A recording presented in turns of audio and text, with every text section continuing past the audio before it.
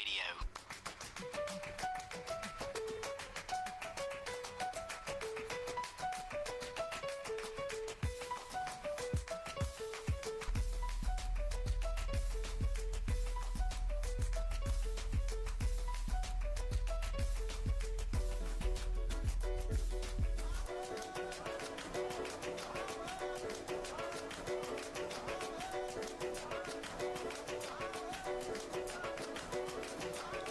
All right, everyone, welcome to this week's edition of the Leadership Blend with your host, Ricardo Rice, and my correspondents, Chris Wyatt. It's the one and only Miss Terry Michelle. All right, and you will hear a new voice today. We, like I said last week, our boy, Chris Marshall, went to the real world. So we lost him to the real world, and we are replacing him with the lovely Miss Morgan Buckles. So we're so happy to welcome. have her. Yay! All right, so tell us about you, Morgan. Tell us about you, where you come from. Actually, before you do that, let me give the rundown of what happened with Morgan. All right, so everybody know I just got the IBNX, and I have an internship program to kind of give back to journalists, communication majors, people who major in radio and television in college, because most of you know I did not go to school for that. I went to school for business and law, and radio kind of found me, and I just kind of stayed in it because I like it. But I know that there's a struggle for those trying to get into communication, just from friends and mentees that I have. So I want to extend this opportunity to those who went to school for it, because it's what you went to school for. So when Marshall said he was leaving, I did another round of interns to get some content writers and some other things. And when I did the interviews last week, I had no intention of replacing Marshall. It was kind of like, okay, well, if somebody bowls me over, then I'd consider it. And Morgan walks in, and she's like 6 foot, and she's like pretty. I'm just like, okay. But I'm not moved by that, because I see pretty women all the time, because Terry's here. So I have pretty women all the time in my circle. So I wasn't moved by that. And then she sits down, and we start talking, which her resume is very impressive. I will give it to her. And it takes a lot to move me. And me and Terry had already said she's going to be the one that's going to be trouble, because we had already saw her background. So it was like, yeah, she's the one to watch. And she walks in. I'm just like, okay. And she sits down. And when she sits down, we're talking, and I didn't really have to interview her long. And she's like, I said, well, what are you interested in? And she was like, well, really? I was like, yeah. She was like, on-air talent. Oh, interesting. So I was like, okay, good. So we're going to the next door to the studio, and we're going to go off the dome, but I won't say how you do. And she was like, well, and her new famous line with me is, I'm not being pushy, not to be pushy, but what I wanted. Sure. And that's what she said. She's, I'm not being pushy, but I want it. So we came in here, and in 2 seconds, the station owner Trish was in the engineer booth, and we went at it for about a good 20 minutes off the dome, no prep, nothing. And when I tell you she knocked it out the park, and I had no other recourse but to say, you know what, God, she's on. You win. You got it. That's what I'm talking about. So she's. Please don't believe the hype. He's made it because now today, if I stumble, if I have nothing to say, everybody's gonna be like, "Girl, you went 20 minutes off the dome. What's the problem now?" Don't get camera shy. Look, she's not pushy, but she wants it. So not pushy or shy. But by any stretch, and I love it. So tell us about you. Well, I am originally from Atlanta. I have lived all over Atlanta. Like I said, I told y'all, my parents both work for the city. I grew up mostly on the east side, though. And Terry and I have that in common. Yes, East Atlanta. East Atlanta. Went to Auburn. Like you, I majored in business at first, too, and I couldn't stand it. I actually did a marketing internship with the athletic department and realized this was not going to work. And I need y'all to release me today. Thank you so much. And just floated around the athletic department, went from marketing to PR, communications, to working with social media, and then eventually landed in more so on the journalism media side of it, and was done. That was it. That's all it took. And now I'm here, and I hope that story, this will also be a part of my story. You know what I'm saying? The next place I go when I'm bigger and better, I'll be like, I was popping at IBNX, and now I'm here. Look, everybody keeps speaking like they're leaving me. Look, my end goal is TV. Like I'm trying to be the next Larry King. Like I want that kind of clout that people come in and we got a new announcement to make. You need to sit down, Ricardo. So that's where I'm going. I want to replace Larry King. Shouts out to Larry King, but that's where I want to go. He's claiming it. I want that kind of clout. Like, and we'll all be able to say we started here. Everybody wants to be Oprah. I want her money, but I want to be like Larry King. All right, so over the weekend, most people that have the apps and you know the news outlets on their phones, all you saw this weekend was immigration. So of course, you know, we got to talk about immigration because that's the top bad boy for this week. So let's start with thoughts on immigration. So everybody share your thoughts on immigration. Like, how do you feel about it? And granted, this all goes back to Trump and his wall to separate us from Mexico and who's going to pay for it. And it's a whole what to do. So what are our thoughts on immigration? Okay, well, first I'll go. I just think that immigration, America's supposed to be like the land of the free. People want to come over here to just get away from everything else that's going on in the world. And I just feel like we should definitely allow immigration, like at least to a certain extent. Like I'm for it, so I'm for immigration. You know, French Montana just became a citizen, so I'm for it. Yeah. God, 'Cause he's you from would what, you South would know Africa? He's that. from Hold on, they need to Africa. screen a little harder. No, Okay, no, I'm only playing. I would only you would know that. I would never known that. Okay, where is he from then? He's from Africa. He's from Africa, yeah. He's African. What part? I want to say South Africa. Yeah, I know French all that now. Montana? Mm-hmm. Oh, I didn't know that. Yeah, he's from Africa. I thought he was like Or- Latino, Hispanic, or something. He's actually.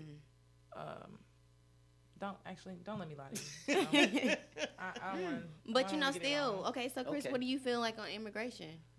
Well, the United States is full of immigrants, starting with everybody that's here. We all have an origin. We have an origin, and then we came here.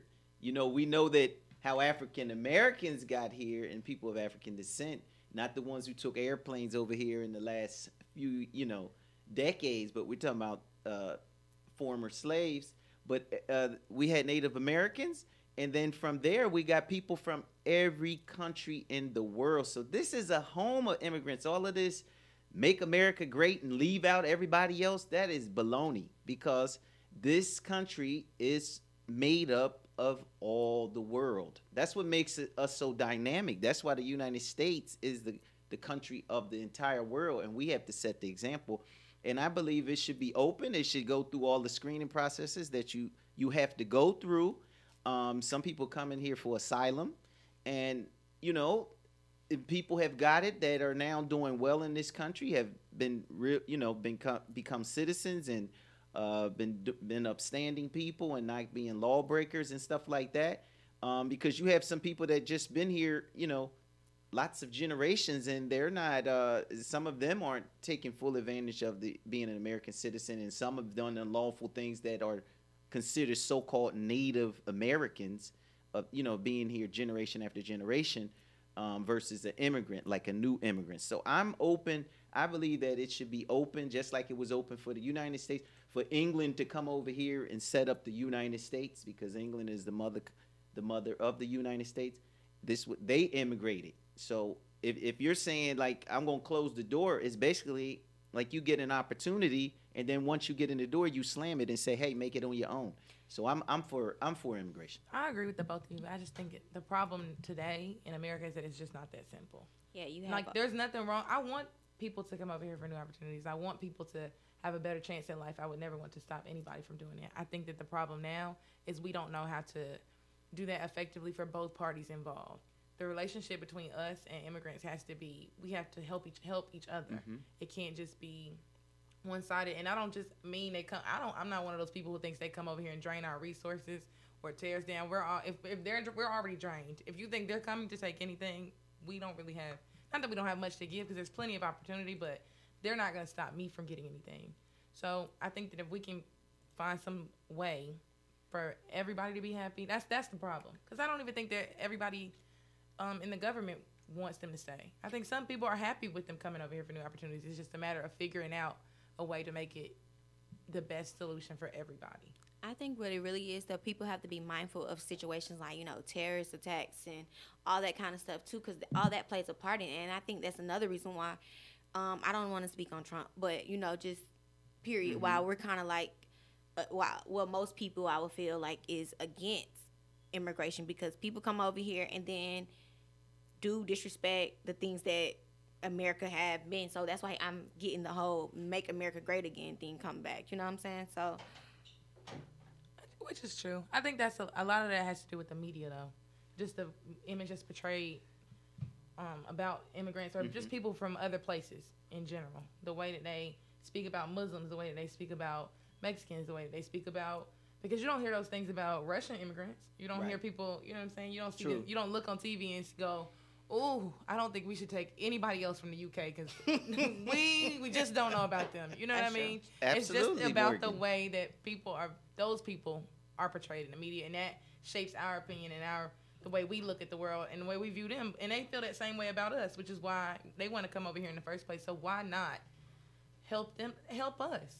You know, why not make it an easier transition for the both of us? I'm going to give an example, and this is way before your time, but I do a lot of that, right, Terry? And I had to break it down for Terry. Now, maybe Morgan also.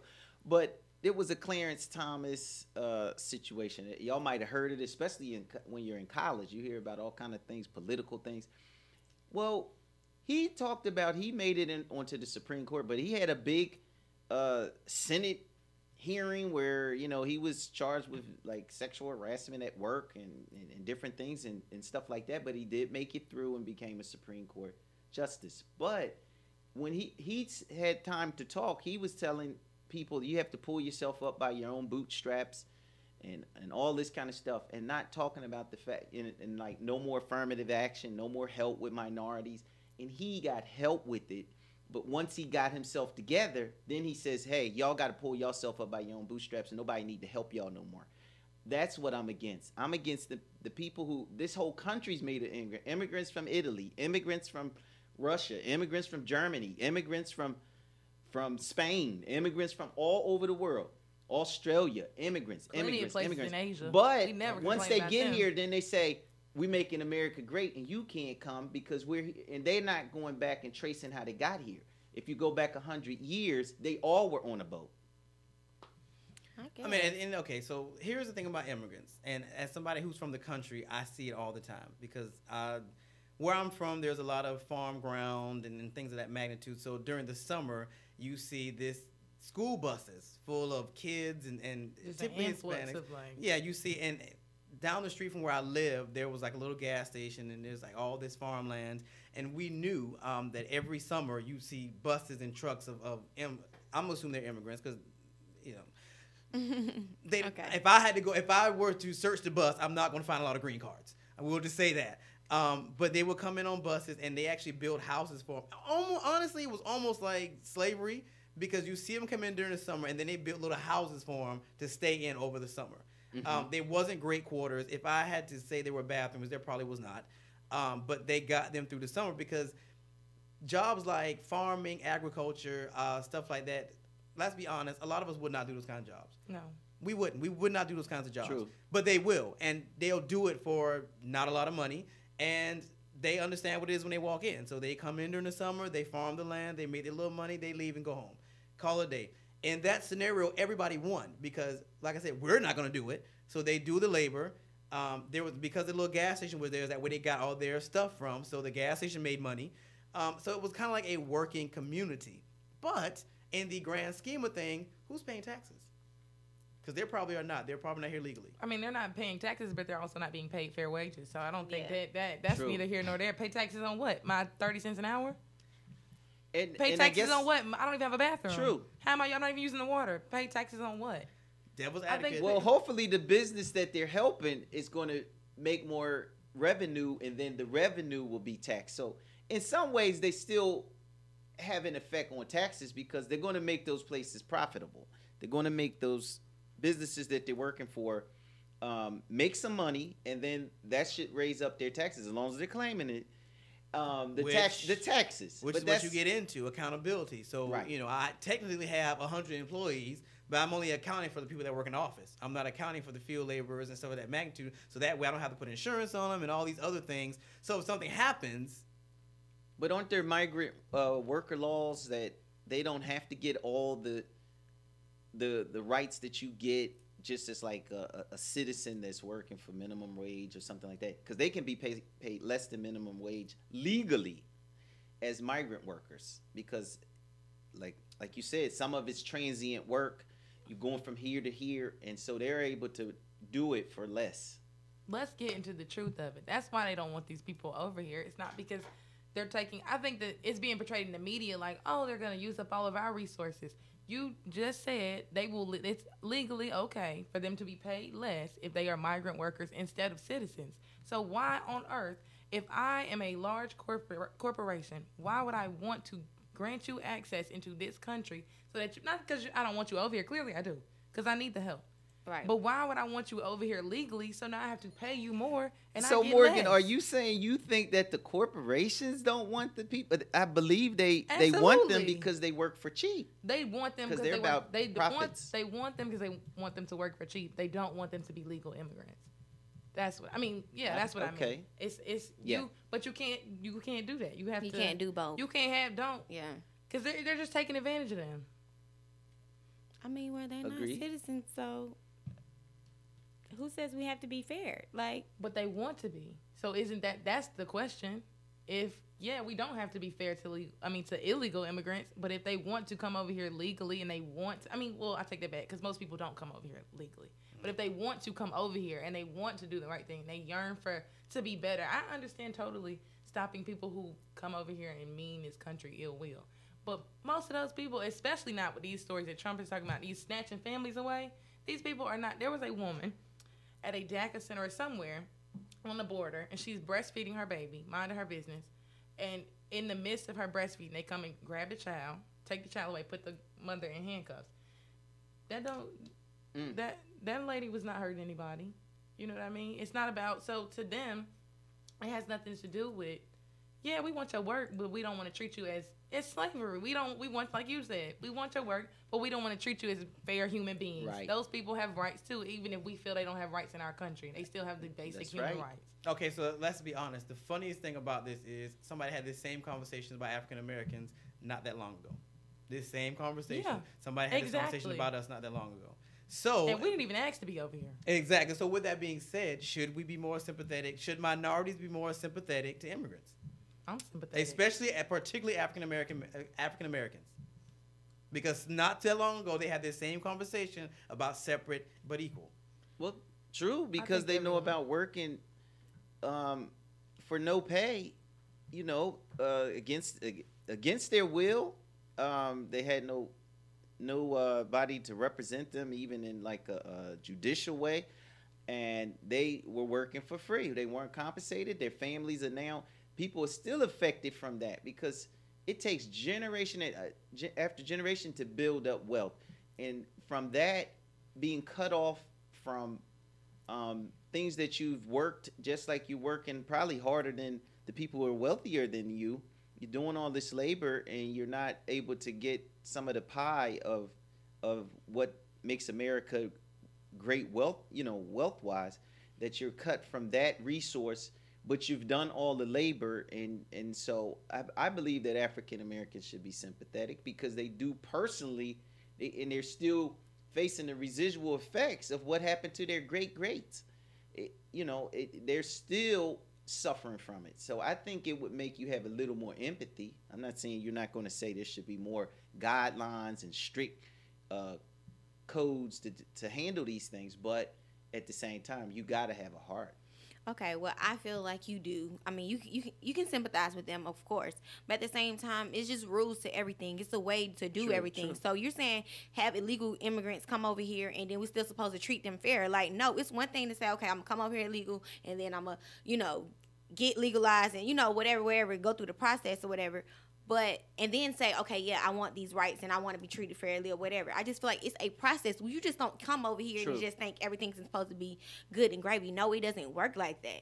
Like, if that's the case, then somebody needs to make me rich or something. Like, it doesn't work that way. You know what I'm Go saying? ahead, It really doesn't Terry work for that president. way. Terry for president. So, But I think most people come over, or most immigrants when they get over here, or at least look at it like this, because they don't have the money to come over here legally. Imagine what kind of things you must be going through in another country that would even, after hearing all of the hell that's going on Yeah. over here, or what you might have to deal with if you try to sneak over here. Imagine what they are possibly running Now from. listen to this. I worked in the school district for 2 years, and I think it was last year where they did like a come to school, come to work day. We were missing like half of our student population, at the school I was in, and in school districts, everything's about the numbers of the pupils. You know, when it gets down to numbers, that's how you keep your resources. So when they didn't show up, there was a protest. It was about Trump's decisions. They did an opt-out of work, and they kept their children from school. We saw that, hold up, if we changed the whole dynamic of the United States and we had a way to just put those people up in the air and just see what the United States would look like, it would look really different. It really would, because even though there's some difficult things with it, they're a big part of the United States in some serious ways. Exactly. And they could be future somethings to the country, because everybody has a gift, and we don't know who that person is. They might be the one with the cure for one of the diseases here. We don't know who's who. But as you said, Terry, there has to be some strictness. But if you go back and trace it, I bet you some of these same politicians that got all the mouth, they got some of those immigrants working in their business. Trump's wife. Okay? They got them working in their businesses, and they have some personal relationships with a lot of immigrants that they're on the other side of it. When they go out in public and they're out there on Fox News and CNN and all those stations, they're looking like they're so hardcore and all this stuff. And then, if we would trace it to their business, you would see, like, hold up now, you got all this, but you got a big padded payroll.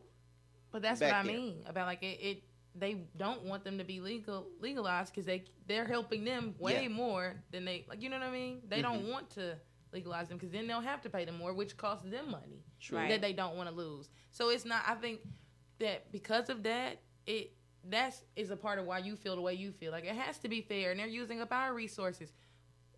Do you feel affected now? All right, so let's put a pause on this. We're going to take our first break. When we come back, we're going to actually look at the details of immigration. What is DECA, all this good stuff when we come back. So stick around, the Leadership Blend with your host, Ricardo D. Rice. Hey, everybody, it's Ricardo D. Rice from the Leadership Blend, simplifying your leadership.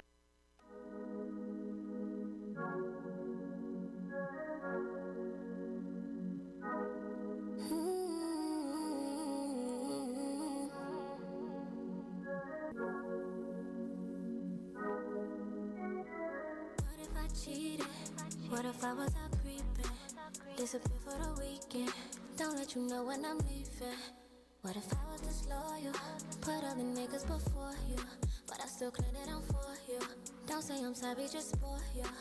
So what if I gave your pussy away? Let another nigga see how it tastes. Can you imagine it all on his face? Go through my text and he calling me babe. Yeah. What if I'm choosing? Catch you out here looking stupid. Then I tell you I can't do this. Tired of the fighting and snooping. If I put a you on you, what would you do? What would you do? Yeah. If I put a you on you, what would you do? Tell me, baby, can you handle it? You handle it. Know what I know, know what I know. Do what you do. Baby, can you handle it? You handle it. Don't play your game. Play where you lay. Tell me, can you handle it? Can you handle it?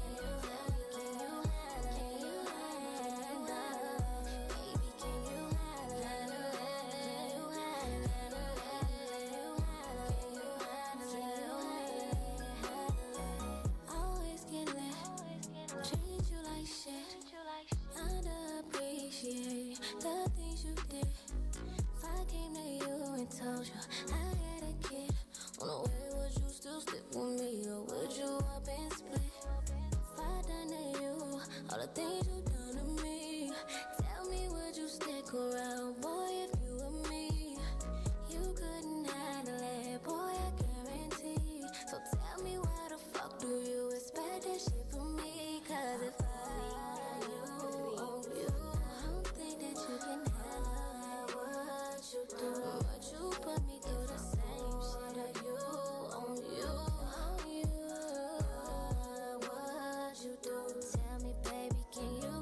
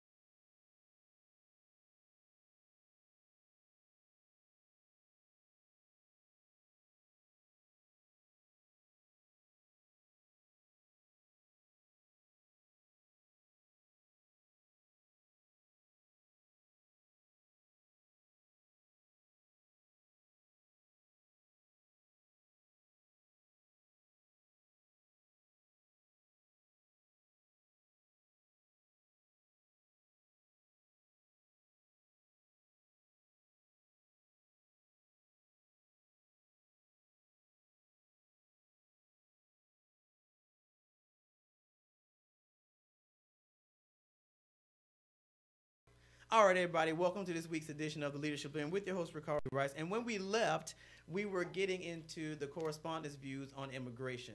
All right, so everybody wrap up your view because we're getting ready to get into the details and the meat of immigration. So wrap up your view. In a nutshell, what is your synopsis of immigration as it currently stands in this country? Well, I think it's it's everything's a work in progress. That's why we have politicians, we have citizens, and they balance it out. I just think they just need to tweak it, but look on the human element of it. I mean, anything that's hurting somebody, pause. If you hurting somebody, if you hurting their family, if you hurting somebody that's already here, I mean, they're not outside of the walls of the territory of the United States. I think look on the human side. We just get so caught up into what the law says and what this says, and we got parents and children being separated and all kind of stuff. I think we need to. We're not in no cold world country, cold war times where you're just cold blooded. I think we just got to look at the human element and work to help these people. Well, I don't want to sound cold-hearted or anything, but to me, my take on immigration is just this simple. I think it's a great opportunity for people, to come over here and to make a better life for themselves, of course. But at the same time, I just feel like nothing is just given to you. Like, you have to work hard for it if that's what you really want. Like I said when we were on break, you have people that's out here homeless 1 year and millionaires in the next 2 years. You know what I'm saying? It's just how hard. It's about your work ethic. So you come over here and you tell us what you're gonna take and what you're not gonna take. It's just that simple. Like, that's how I feel. So if you're gonna come over here, just work hard. I agree, but they can't do that from jail. So that's it. That's all I have to That's say. true. That's true. I Morgan. totally agree, but they can't do that from prison. I'm from East Atlanta, so you got to watch your back. Just So for why real. you mention? Hold on, Morgan. Make Why sure. you mention What? prison? What made you mention Well, prison? because they locking these people up. Yeah, they said that lady who they were in Okay. a border detention center. They took her to jail. All right, so let's get to the meat of this thing. All right, so most people that have been listening to the immigration stuff that's going on, you're hearing this phrase DECA a lot. So what is DECA? DECA is the acronym for Deferred Action for Childhood Arrivals. It's a program that was created in 2012 by the Obama administration, and it allows young people that are brought to this country illegally by their parents to get a temporary reprieve from deportation and to receive permission to work, study, and obtain a driver's license. DECA applicants, in order to be an applicant, you had to be younger than 31 years old when the program began. They also had to prove they lived in the United States continuously since June 15, 2007, and they had to have arrived in the U.S. before the age of 16. Those signing up for DECA must show that they have a clean criminal record. They have to be enrolled in high school or college or serve in the military, and their status is renewable every 2 years. So that's what DECA is. So when you hear DECA, that's what that stands for. See, DECA is making it. It's a good. That's what I'm saying. It's stuff out here that's making it good for immigrants. See, shout out to DECA because I like that. All right, so shifting. All right, so why was DECA created? They were unable to find legislation to remedy to protect minors who were already brought to this country, no fault of their own. So in essence, this was not created for the older immigrants. It was created for what we were talking about with the lady nursing, and they came and took her and put her in handcuffs. It was to protect the kids who have been brought over here on no fault of their own, and now that they're here, to keep them here because case in point, a child is brought from El Salvador at age 2, and now he's 10. He doesn't know El Salvador. He only knows America. So in theory, they thought it would be fair to give him the opportunity to become an actual legalized citizen because this is the only place he knows, which is what you're running into now. You're deporting kids back to Mexico, El Salvador, just as examples. They don't know those countries. They were raised here. That's all. This is all they know. But do it protect their parents as well? It used to, and now it doesn't anymore, and that's the problem. So now whenever those children come over here, because the only reason we're hearing about this now, because immigration has been an issue. Yes. We're hearing about it now because they're bringing these families come over here. They get to the border detention centers. The parents or the adults that they come with are taken to prison, and those children are then pushed into our government agencies. So if they are born here, if they are infants when they arrive, toddlers, whatever, they are then basically foster children. So if there are already family members that they have over here, they can go with those family members, or they can wait to be placed. The problem now is that these children they going missing. So okay. we're just not accounted for. Like in the between here, I'm reading an article about it now on NPR.org. It says nearly 2,000 children were separated from adults at the border in 6 weeks, and I think that was between somewhere in April and May. Like, but those 2 months, 2,000 children have gone missing, and that's just in that time span. You know what I mean? So imagine, as long as this has been going on, just even this year alone, if 2,000 children went missing in 6 weeks. It's June 18th. We way many more 6 weeks in. Yeah. And still got another half to go. You know what I mean? So they just aren't.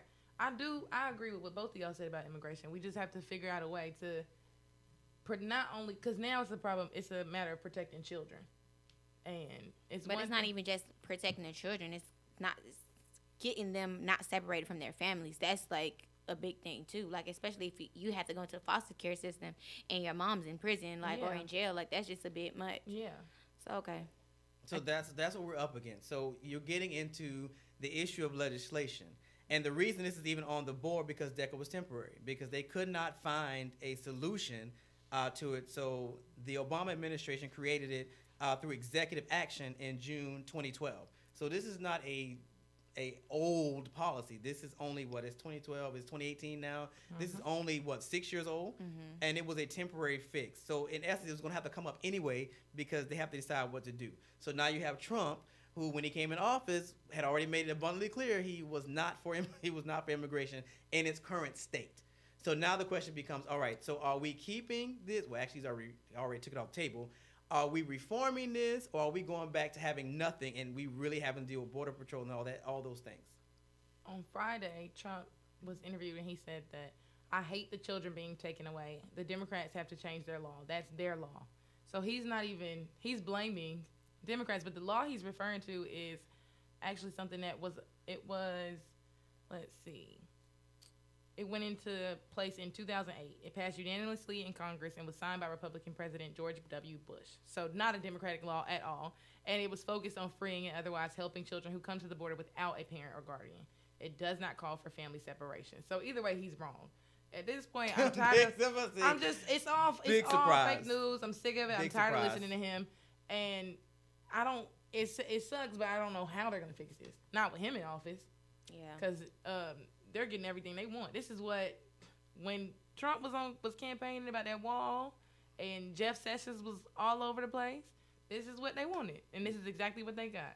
So in essence, there's the middle ground, because you have to decide what you're going to do with the legislation that's in place, but then you have to figure out, if you're not going to let it stay, what are we going to replace it with? So in the middle ground, this is what happens in the middle ground. So now we have all these kids that are unaccounted for, and until some legislation is passed, all this stuff is only going to get worse.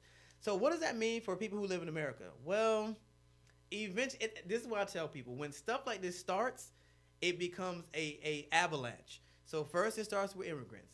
And like we were talking about last week, did we get to it last week about the voting? I don't even think we got to it last week, but we were talking about Ohio, and now I need to look it up. When we were talking about Ohio and how after 2 years they're able to send you a notice, and if you don't respond to that notice and you don't vote in 4 years, they can strip you of your voting rights. All this is connected. This is how stuff starts.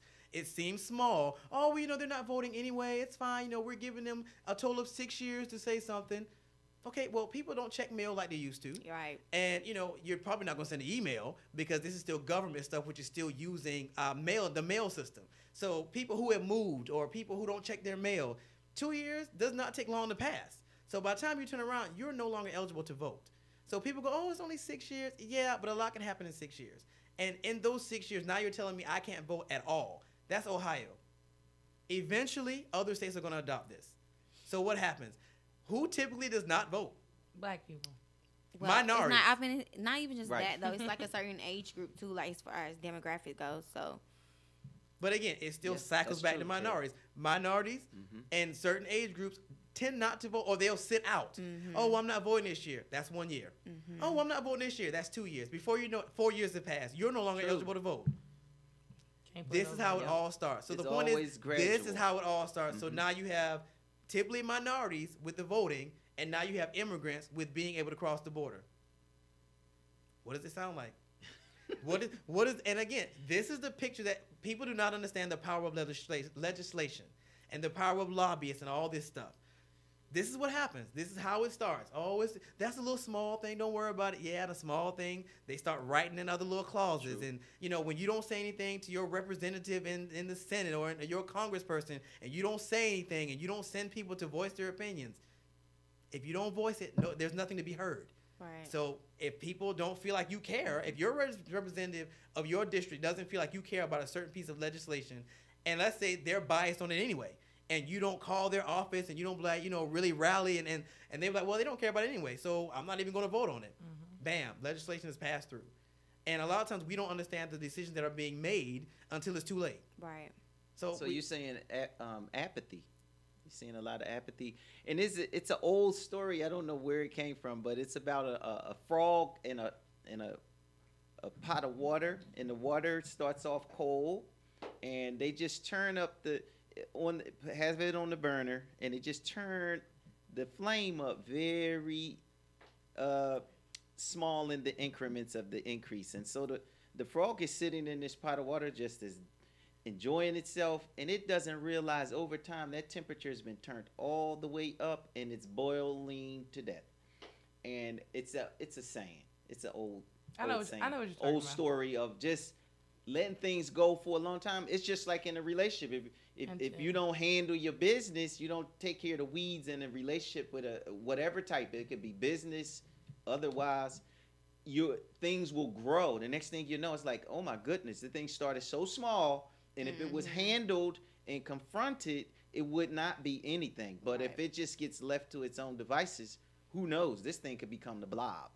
Well, but that's the process that people do not understand when it comes to politics. With politics, there are very patient people who will wait for the tables to turn for their opportunity. We expect to see some big headline in the news tomorrow. Oh, well, you know, they just changed legislation. No. This is the process, and they put little pieces in. And this is why it takes so long when people go, well, why does it take so long for them to pass a law? Or, you know, why does it take so long for legislation? Because it's the language. You know, they put stuff in, and you got to remember, there's two sides. There's Democrats and there's Republicans. Mm-hmm. Everybody has a vested interest.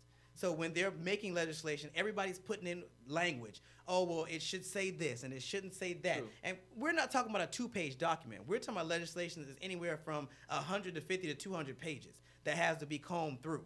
And, you know, both sides have to comb through it, and both sides have to understand the language. But it's language that we're typically not going to understand. Right. So when you don't understand the language, people can say whatever they want to say and pass whatever they want to pass. This is why it is important that you have people who are reflective of your interests in the House, in the Senate. This is why it's important for us to vote. It's a picture that people do not understand the picture. So when you don't vote, and, you know, let's say it's a predominantly African-American community, and they allow somebody who's not African-American to represent their interests in the Senate or Congress. What does that mean? That means if a white person is the congressperson or the senator of my district, and he's never spent time in, let's say, East Point or Bankhead, and he's never lived there, how does he understand your struggle? Right, so when he goes to vote, these things are going to be foreign to him. Oh, we're talking about food stamps and EBT and stuff like that. He's never done it. So when it comes to voting, he doesn't have an empathetic bone in his body because he's never experienced food stamps and stuff of that magnitude. Right. And if you don't say, if Shaquira around the corner don't say nothing about it, and she doesn't get her and Kelola and all them, and they show up at his office or call him to look, we hear something about legislation about food stamps. What does this mean to me? You know, and there's no advocates in the community, you know, saying, hey, they're getting ready to change the food stamps that you're getting, you know, and there's no voice explaining this and synthesizing this information. What happens to these communities? Legislation is passed. The stuff that they use that helps them feed their families and stuff is no longer available. And by the time this legislation is passed, it's too late to repeal it. Because you can't just be like, oh, we changed our mind. We was just playing. We going to give you back your food stamps. We didn't know. You know, and ignorance of the law is not an excuse. Right. So us not taking the time or making sure we have young people who are advocates for this legislation and stuff that's coming down the pipelines to really get out in the communities and talk about it, this is what happens to the communities. And this is how it starts. So, you know, immigration is a conversation we definitely need to have, especially minorities, because, hey, it's them today and could be us again tomorrow. Right. And that's the reality of it. That is true. So, you know, people, hey, those that are listening, especially us minorities, we need to have this conversation because, again, we could be next. This voting thing that's going on in Ohio, I am not going to lie, it makes me very nervous. But it's good that, you're talking about it or whatever, because a lot of people just, we just need to be more educated. We need to educate others on it. You know what I'm saying? Because if you don't know, then it's just like, because honestly, I didn't know anything about the thing in the voting right in Ohio until, last week, until you mentioned it. So it's just like, if, you know what I'm saying, I feel bad because everybody, Ricardo's, he made a little eye at me. So I'm like, if someone, if you just don't know. There you go with that eye again. But seriously, for real. Like, it's like when you don't know about something and you hear about it, it's like people really need to know about this kind of stuff so we can help. What I think is people think that they don't have any effect on anything and then they get apathetic. That's why some groups like Black Lives Matter, they made a big difference because people start saying, hold up, I do matter. Right. And I mean, even, other groups also start saying, hold on, I matter. And I then, matter. I'm a senior. I matter. I'm a veteran. I matter. You start thinking of it, even though they might have been, for a specific group, but it also includes your own issues, and you have to start thinking in blocks. Just like people look at what happened like with Starbucks and all of these type of things. When they realized they're going to affect things like Roseanne Barr and all those things, they realize they're going to affect a group of people that are going to stick together, then you got to make some changes. If not, you're not going to have those consumers, you're not going to have those viewers, you're not going to have those listeners, and you need get the profit. And you want green. Everything at the end of what they want is green. They want that money, and they know we spend. So if they mess with us too hard, any of these groups that have lobbied and got together and start saying we do matter. One of us equals 10,000 of us, and 10,000 equals 100,000 of us. But it all starts with the one person. Well, and you got to remember, for me and Chris Wyatt, it looked different because in our day, you had the Al Sharptons, you had the Jesse Jacksons who were in these communities. They were speaking up. They were synthesizing this information for their communities, so people were more informed. It's I know funny. about Al Sharpton. Well, I mean, you know them now, but they're like, honestly, to me, they're shells of their former selves. To me, they just don't. I agree. And Just looking at older interviews and stuff, it's not the same. They don't have that same energy, and they can't. They're like much older. Once you, especially seeing all the things they've seen and going through all the things they've been through, I'm sure at some point you go, I think I'm tapped out. I think I've done. Yeah. Even if it's not enough, even if it's not everything that should have been done, I did all I could do. I mean, did you see Nelson Mandela at the end of his time? I mean, he's been through so much. He had advocated for fighting back against the oppressor and all that, but as you get older, you change some of your thinking. You're trying to do more of this bridge building versus I'm just going to confront the issue and battle it any way I can. So the way of, it's just like a basketball player. When they first come in the league, they're doing all this running around slamming. Then they got to get smarter. And if you watch Jordan by the end of his career, that boy was doing all kind of different stuff that he didn't have to be acrobat to do every game, and he start being smarter. So I think as you get older, then you're trying to pass the torch. So it's really this generation got to get that feeling that they had in the 70s and in the 60s, where you're like, you know what? I want to make something happen. I'm going to be an activist. That's how they started Black Lives Matter. And I'm not going to count on anybody else. I'm not going to count on the older leaders and all that, because like Ricardo said, some of those leaders are doing different things, and that's okay because it's a whole new group here with some current thinking, because you can't think of things out of the time, because some of the thinking you have will be out of the time, and you're trying to deal with what's going on now. So it's really the time for this generation. But again, I think the fear is what do you do when you have so much information at your fingertips and you're never taught how to decipher or how to prioritize the information you're given? At any given moment, even when I'm looking up stuff on here, at any given moment, we're bombarded with everything that's going on around the world at any given moment. And sometimes these kids can't even decipher what's local versus what's federal. Like, it's so much going on. There's so much that's trending. And, you get into this, and I think that was the fear of our generation when the internet started becoming popular. It's like, okay, because our generation was big on gatekeepers. So who's the gatekeeper of this information that's coming in so fast? Who's True. gatekeeping it? True. You know, It's who's, supposed to be the media, and they're doing a terrible job. well, when you have different kind of media outlets and everybody has a spin they want to put on it and you can't really, you blame them, but you can't because, okay, so my outlet caters to African Americans. So that means, again, I have to synthesize my information to my particular listeners. Okay, well, my group is Hispanic. So now I have to synthesize my information so that they can understand it. Everybody's having to synthesize to cater to their audience. Right. Well, when your audience is global, how What do do you you deal with a do? global audience? Then you get to the point where it's like, okay, well, I can't synthesize for everybody, so I'm just gonna put it out there. This is what I'm hearing, so this is what's going out there. So then you start getting into alternate facts because nobody's fact checking. It's just a whole, again, you get into gatekeepers. We don't have enough gatekeepers, and in minority communities, we don't have enough voices. So how do we fix the problem?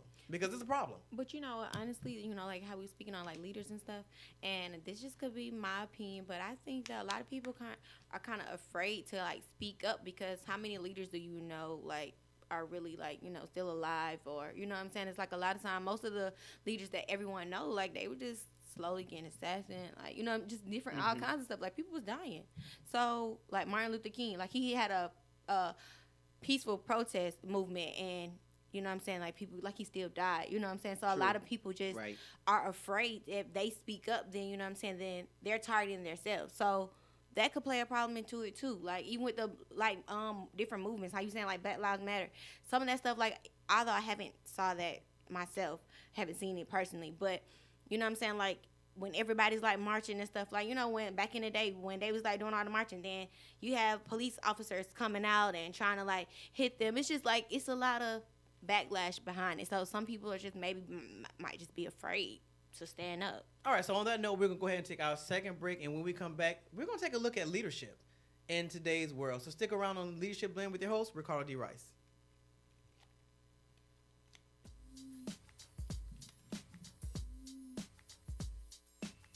You got some time to life. Things just ain't going right. So-called friends by your side. Can't get no sleep at night.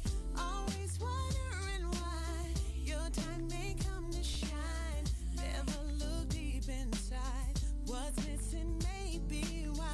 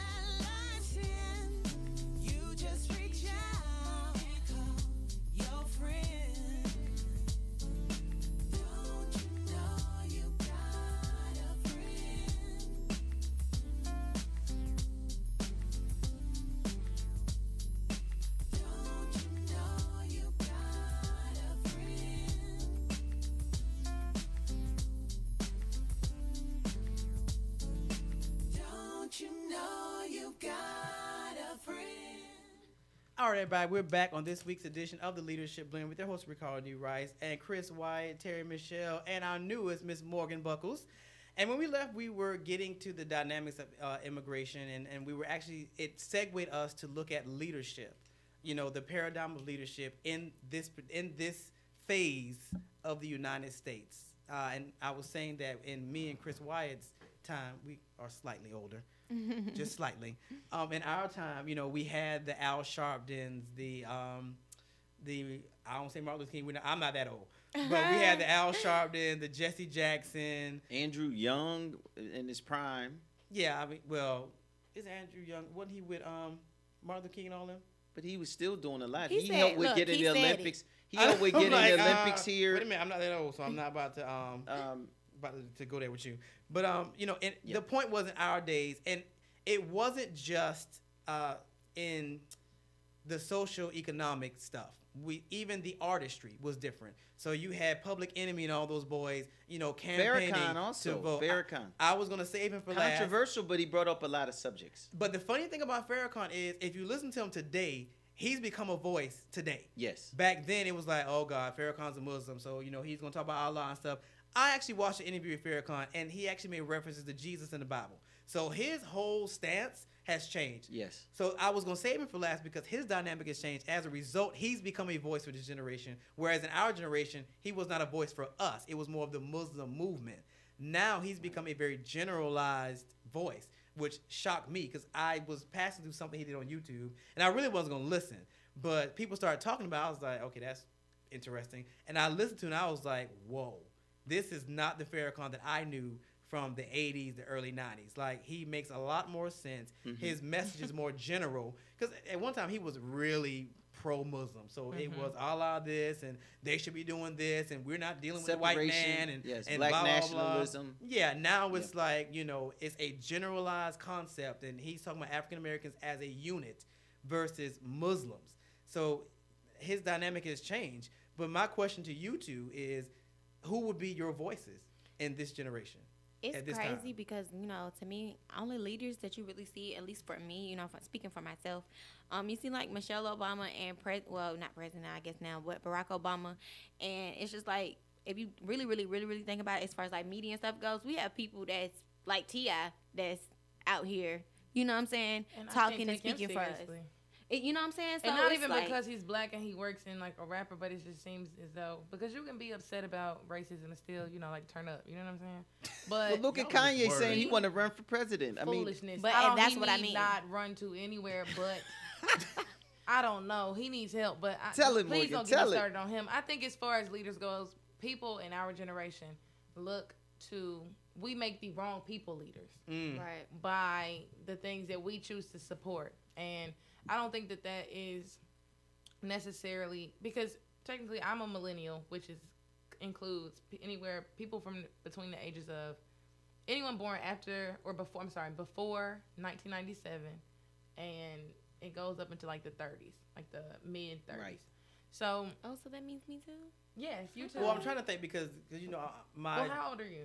23. Yeah, me too. We're millennials. Okay. But I So- think they're breaking that off. I think y'all are in between millennials and Generation Z, which that's my dissertation stuff. And I got to go back and look at Generation Z because I thought that wasn't a thing, but apparently it's a thing. It is. Generation Z starts at 1997. I know for sure because my sister was born in 97 and we're separate generations. And it seems like that's ridiculous because we're only 3 years apart, grew up in the same households. But even looking at her, I can see we are much different because of the like just societal things Yes. that we've seen in the way we took them in.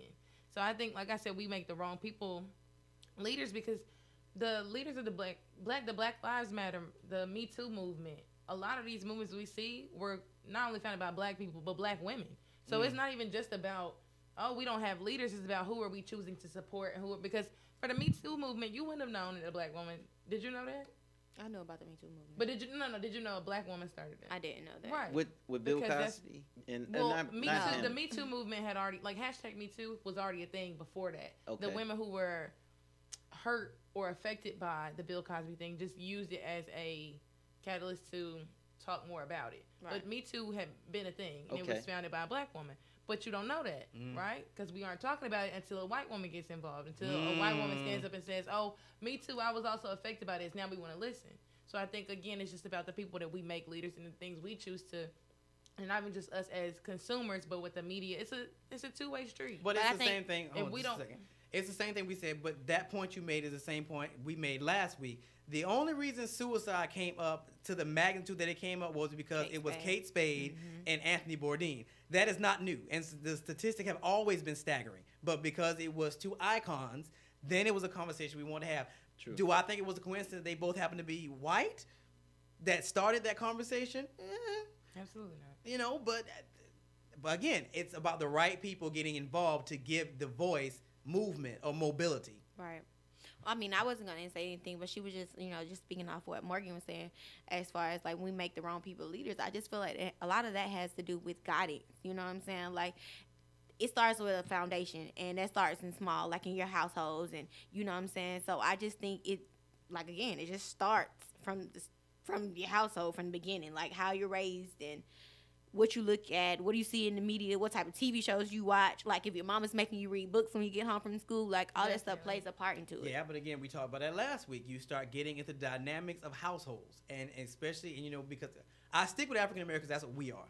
When you start looking at the statistics of African Americans, you're starting to see a lot more single parent households, primarily with a mother who's working 2 or 3 jobs. She doesn't have the time to be home with those kids to make sure they're doing homework, to make sure they're not watching the wrong things on TVs. And then, you have these electronic fail-safes, which they're electronic. Somebody's going to find a way to get around them. Right. So the parental guidance control stuff, those kids figure out how to maneuver that crap, and next thing you know, they're watching porn. So, again, you get into, but gatekeepers, and we talked about this last week, the removal of gatekeepers. For us, we don't understand the importance of the gatekeeper when decisions are made on our behalf. We looked at it last week with schools. When they start taking out guidance counselors and they start taking out after-school programs and stuff, you got to look at the statistics. Who do those programs primarily affect? They primarily affect minority people. So when these decisions are made and we don't voice our opinions and they're removed, our kids suffer. But no, again, these are not the conversations we're having. And I agree with you. People who should not be role models have become role models. I think we're in a leaderless time. That's how Trump won. Now, Trump won, and he was the most unconventional person to ever, probably in history, to be able to just go from business and have all his bad credentials. I mean, even all the way up to the election, he's the charges of roping women right before the election, all kind of stuff, and these are verifiable things. We're in a time now where anybody thinks that after seeing him do it, they figure I can do it too, and it's really no leadership. Like Terry was saying, it's really almost as if what's going on is making people start leading themselves better, like going all the way back to the grassroots, all the way back almost to when this country was a pioneer country, where you were going across the frontier and you had to take care of yourself. You didn't even have a government. It was laissez-faire. You were without the federal government. You was trying to take care of your business. You take care of your family. You're trying to make sure you have some property. You're trying to make sure your kids are taken care of, getting educated. You were involved. You remember I talked about this 2 weeks ago about, they said the research on families eating dinner together, and now we're in like a dinnerless time with our families and our little nucleus. We don't eat together. We don't talk together. We're all over the place. We're in our own bubbles. We're like a leaderless nation right now. That's why Donald Trump could win in such an unconventional manner. And people like Kanye are saying, I might as well do it too. And somebody like Ben Carson, who does surgery, he's somebody in the government who nobody would ever think in a million years, why is he in government? He can't even tie his shoes. So why is he out there? Because it's wide open. It's just reach out and grab it, even if you have no background for it. And I think it's coming back to pushing the people to take care of themselves first. And when they take care of themselves and look out for their self-interest and their community's interests, I think we're going to get some self-leadership just off of the lobbying of the people. Well, okay, so segue into that, because I was looking at statistics for voting when it came to Trump, since you brought that up. the way people voted is really funny because I'm looking at this article and it actually broke it down into the different ways, and they put Hillary up against Donald Trump. So the funniest thing to me is that the people who were less educated were the ones who voted the most for Donald Trump. Absolutely. That's absolutely funny to me. Because they're misguided. That's just the Republicans play all day, night long. They because if you feed into the negative things that they think about if you feed into the ignorance. So as a low class Republican, as a low class, low income white person, you associate sometimes a lot with racism or white nationalism or things that make you feel as though you are separate because you're white and that's it.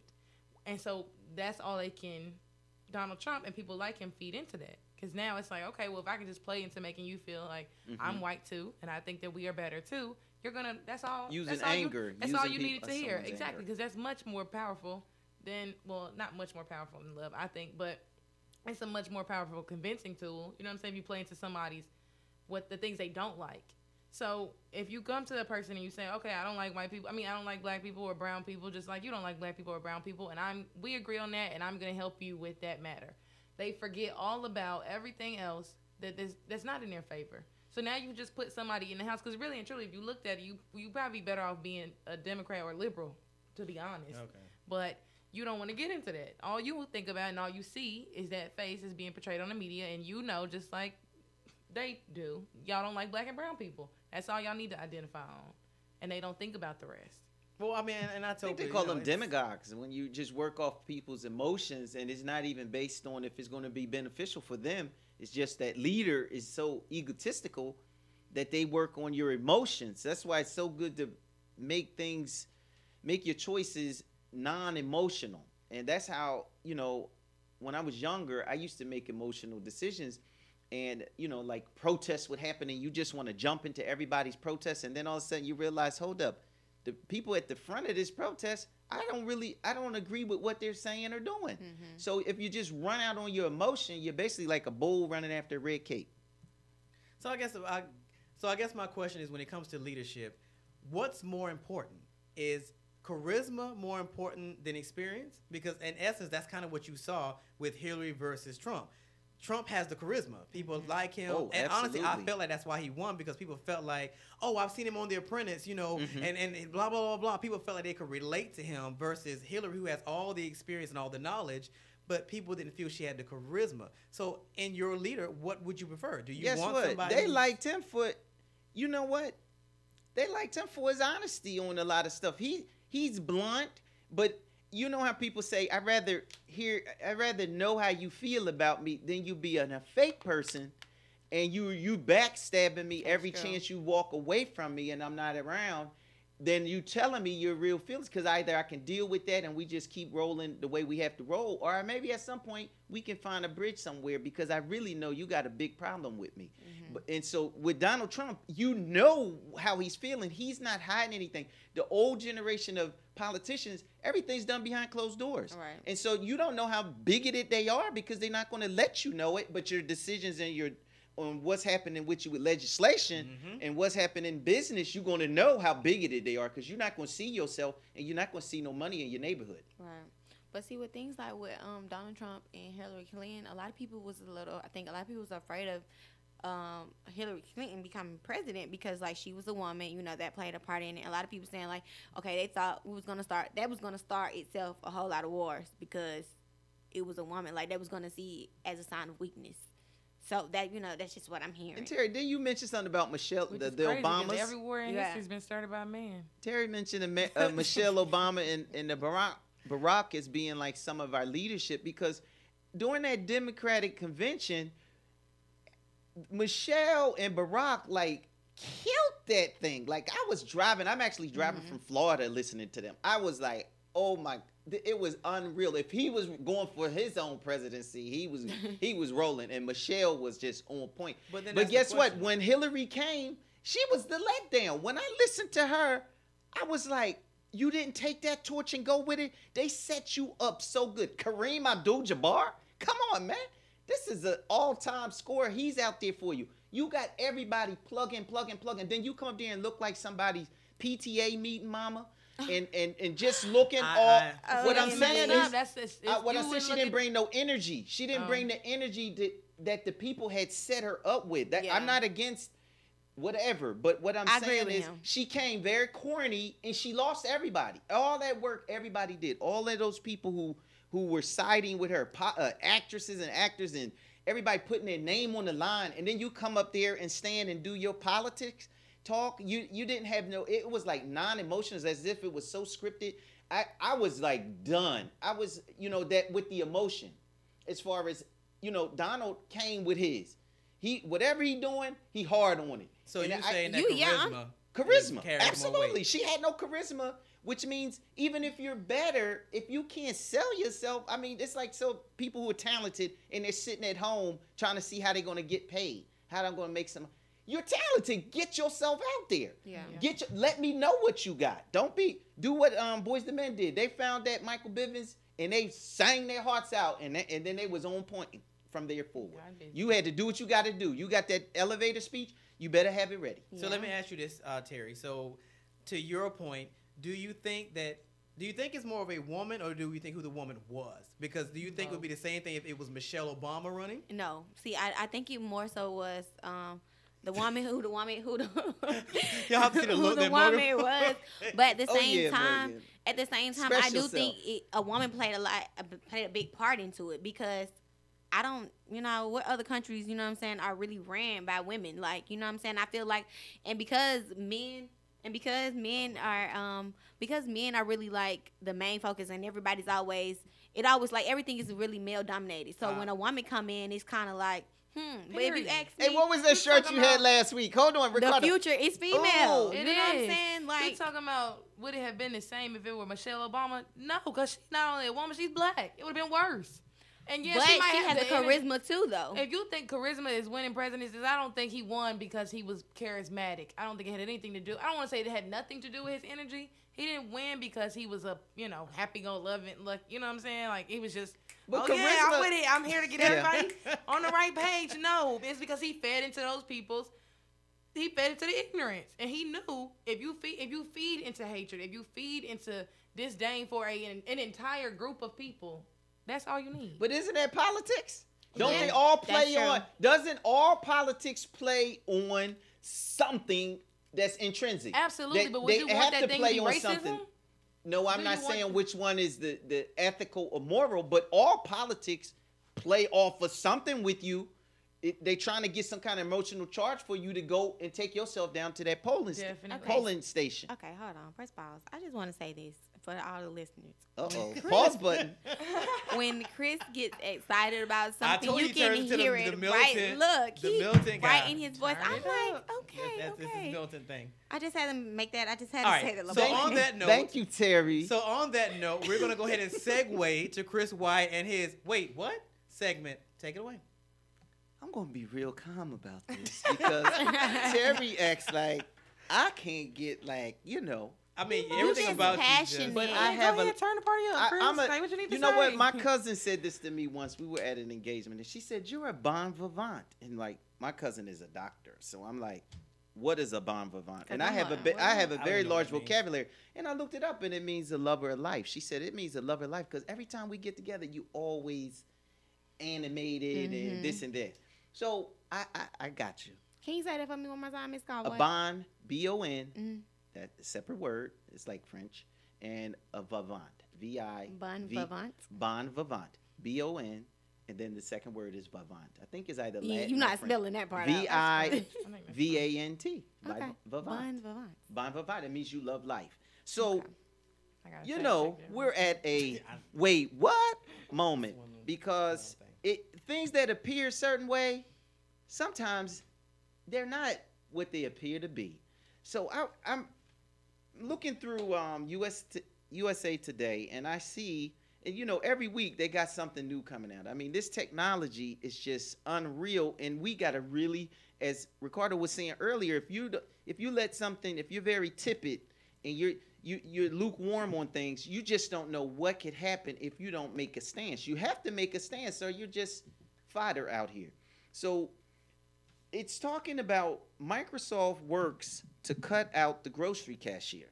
Okay, now this is Mr. Bill Gates and his company, and it's technology over human employment.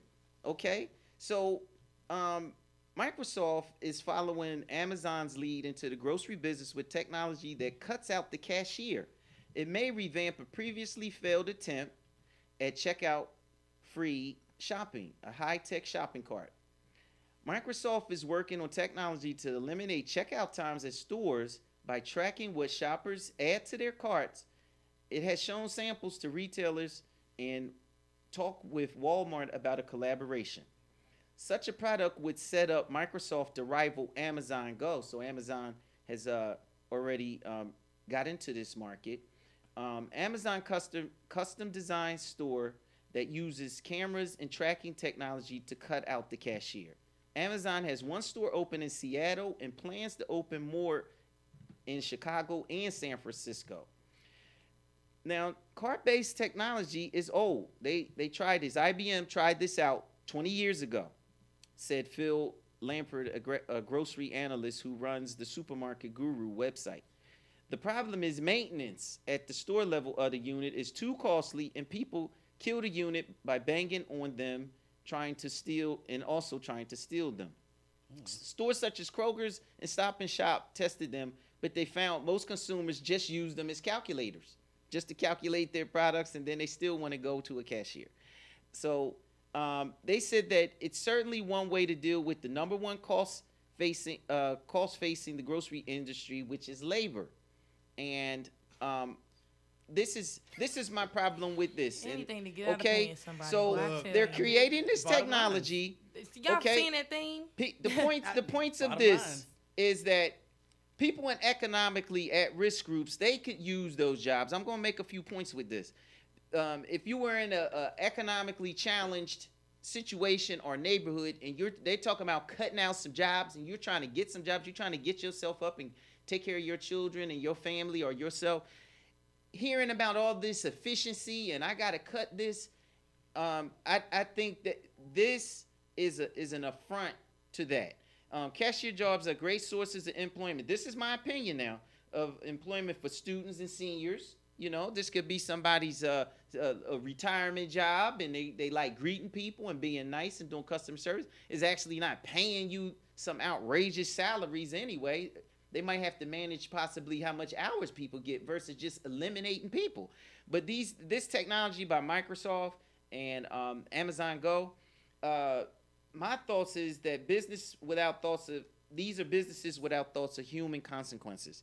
And I believe that people might have to do like they do with some businesses and not support them. Like you don't support things that aren't mentally friendly, pet friendly, and things like that. That if they're not human friendly and looking out for people's well-being in your community, I think you got to stop supporting them. And this is just my opinion, because all this technology is not looking out for families. It's looking out for profits.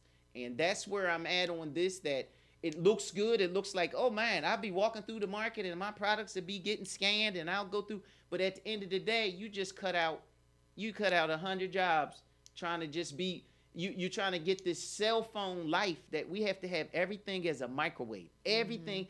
And by us living like this, we like speeding our life up. We're speeding our life up so fast. Health is going down. It's not a good thing. Sometimes you got to use some of the old with the new. It can't everything be new, because everything new not good for you. Thoughts? I mean, I to be completely honest, he said when you spoke about people in lower income like areas of communities, I'm not worried. They're not putting these there. They're not. But they're Yeah, that's true. That is true. That is true. That's true. Amazon, I've heard about these before. Amazon has one of these stores. They opened that store last year, and it's only still in Seattle, which is very white. They not. You think you're gonna see one of those on Candler Road? No, I didn't no. think so. It's not happening. It's just not happening. I'm sure that it'll happen eventually. I just don't think this is gonna happen everywhere. And truth be told, the people that have those jobs that need them the most. You ever worked at Walmart? I worked at Walmart when I was in school. Really? Mm-hmm. They're not getting rid of them people. They don't ever have but 3 cashiers on the line anyway. So Okay. if you really think they getting rid of them 3 people, it's not happening. Because think about how large a Walmart supercenter is. Yeah. And think about the areas in which those supercenters are typically located. In places that don't, like, you know, cater to people with lots of money. So those are the people who need those jobs. And those are also the people, not also the people who steal, but people steal. They're not doing it. It's not happening. Well, Okay, I I'm mean, working. well, like she said, I mean, there are certain departments. Even if you were to scale down things, there are certain departments you can't scale down. A robot is not going to be able to watch the computer monitors for shoplifters and be able to alert or get a. What are you going to get? A robot? A robot's going to send a message to another robot to go handle a human. Like, loss prevention is one you probably won't be able to get rid of. People, as much as we gripe about the fact that there's only 3 cashiers at Walmart, if the self-checkout is overrun, eventually you're going to look for somebody, some human person to ring you up. So it's always a catch-22. Now, this was a fear we had years ago, that when computers, because, you know, you see these movies, the Jetsons and all this stuff, and, you know, the hovering cars, and we all swore, especially in our generation, oh, my God, when 2000 comes, you know, we're going to be in flying cars. And but I'm still waiting, and it's 2018. I was about to say that maybe I'm people still thinking waiting. about It's advanced coming, though. technology, though. And as you can hear the crickets, because I'm still waiting to be riding in a hover car. Actually, for that matter, I'm still waiting. I was about to say, I'm still waiting for a hoverboard. Yeah, we saw that thing where you don't have the thing where you rolling on it. I'm not impressed. I'm not impressed. And I don't even think it was that great. Because, again, you start getting into fads. And I've noticed that's what we do. These fads, or these, for lack of a better term, these 15 minutes of fame that we give people, it's because it's wrecking our the way we live our lives. It's you know, just trends, though, Ricardo. yeah, but these trends come and go so fast. It's different when a trend lasts for years. Like, going back to the Public Enemy movement and things like this, these trends lasted 5 to 10 years. These trends now are here today and literally gone tomorrow. And then you're left a generation who's used to a hype. Oh, well, you know, today we have Black Lives Matters. What's the next cause? Oh, well, now we have the Me Too movement. What's the next cause? So you find a generation of people who are so microwaved that they can't think a full movement through. It moves, but once it stops moving, where does it go? Now let me give an example. Now I'm a big Starbucks kid, Ugh, right? So you I'm would there be. like just about every day. You would be. But I love it because of the human element. I mean, you get greeted, you get service, you get everything. You get if I was talking to a computer, are you kidding me? It's like going in a hotel. If everything was all computerized and all you do was check in, go to your room, don't see nobody. Your room gets checked in. Somebody does it when you leave out, and then you come back and you're just like this humanless environment. I don't want that. As we said earlier, as my cousin called me, a bon vivant. I love the engagement of people.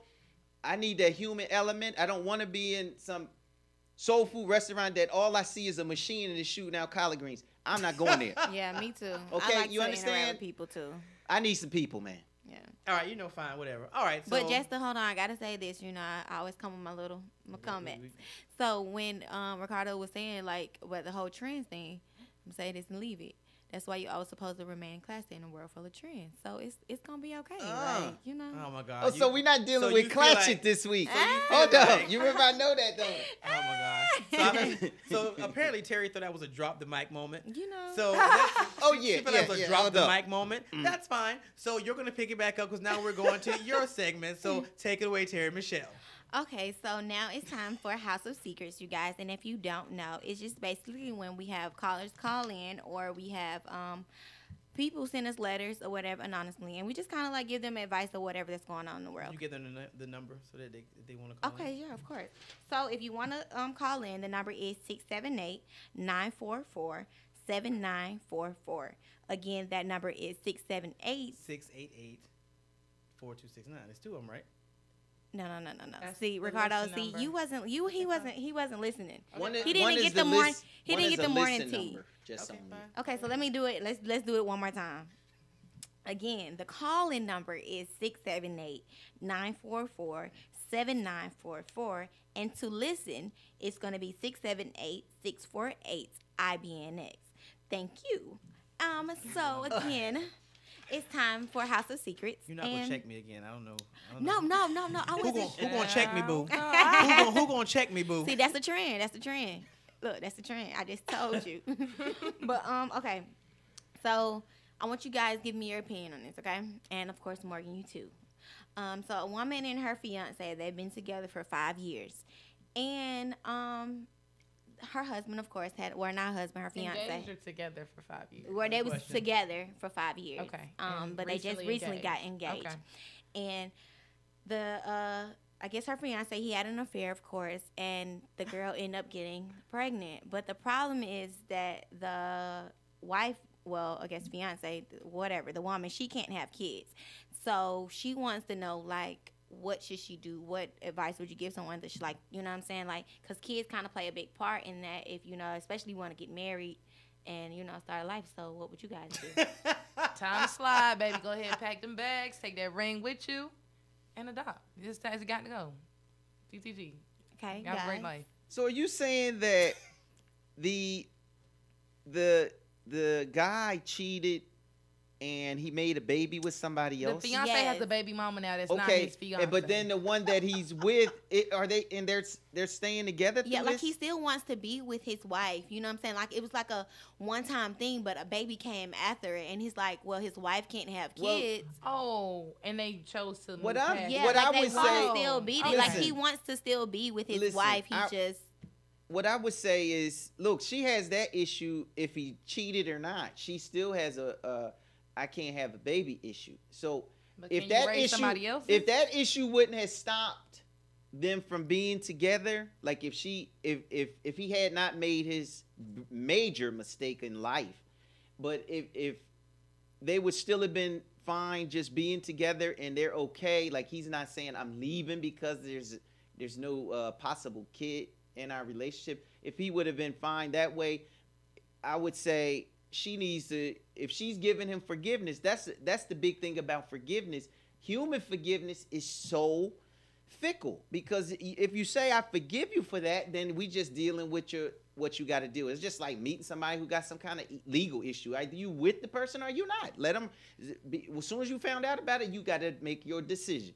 But if you're with me through the other things, and we're going to work that out. I have a child, but if me and you were going to stay together childless because we love each other, then I would say that's what it's supposed to be. Y'all just keep on taking care of each other, and that child is the responsibility of the man, that he has to take care of that responsibility. But if that didn't happen and y'all were going to stay together anyway, then I would say stay together. Don't let that child issue ruin you because you're not able to have a child. I would say if y'all were going to do it without that extra scenario, I would say stick it out. okay. Ricardo, you know I'm looking at you. Come on, I'm ready to hear. Yeah, his I face wanna- looked like he chewing on because- lemons. Because Chris, of course, you know, I always have to say it's Chris, I'm sorry, you know, but he's married, so he's giving it from a married perspective. So it's kind of like, okay, yeah, I get it. But for me, you know, I've been in that kind of situation. It's like, do you really, like how Morgan said, do you really want to raise somebody else's child? Like, especially if you know, like, is that being, like, you know what I'm saying? Again, is that being selfish? If you're kind of like, okay, well, you know, we kind of agreed that, you know, you knew my situation. You still wanted me to be your wife. We agreed that we was going to do this. And now that you have a child on the way in, that's something you're excited about. Is that something that you really, really want to Okay, deal so with? she can't have kids, right? Not Yeah. that she doesn't want them, she just can't have She them. just can't Okay, have them. I agree with what he's saying because if you were gonna take me back just for cheating, you're gonna have to take me back with his baby too. I Right. agree with that, but Yeah. I need more details. Like, are we Right. already? Something's not adding up here. Like, how did we end? Were we not together? Is this a break, baby?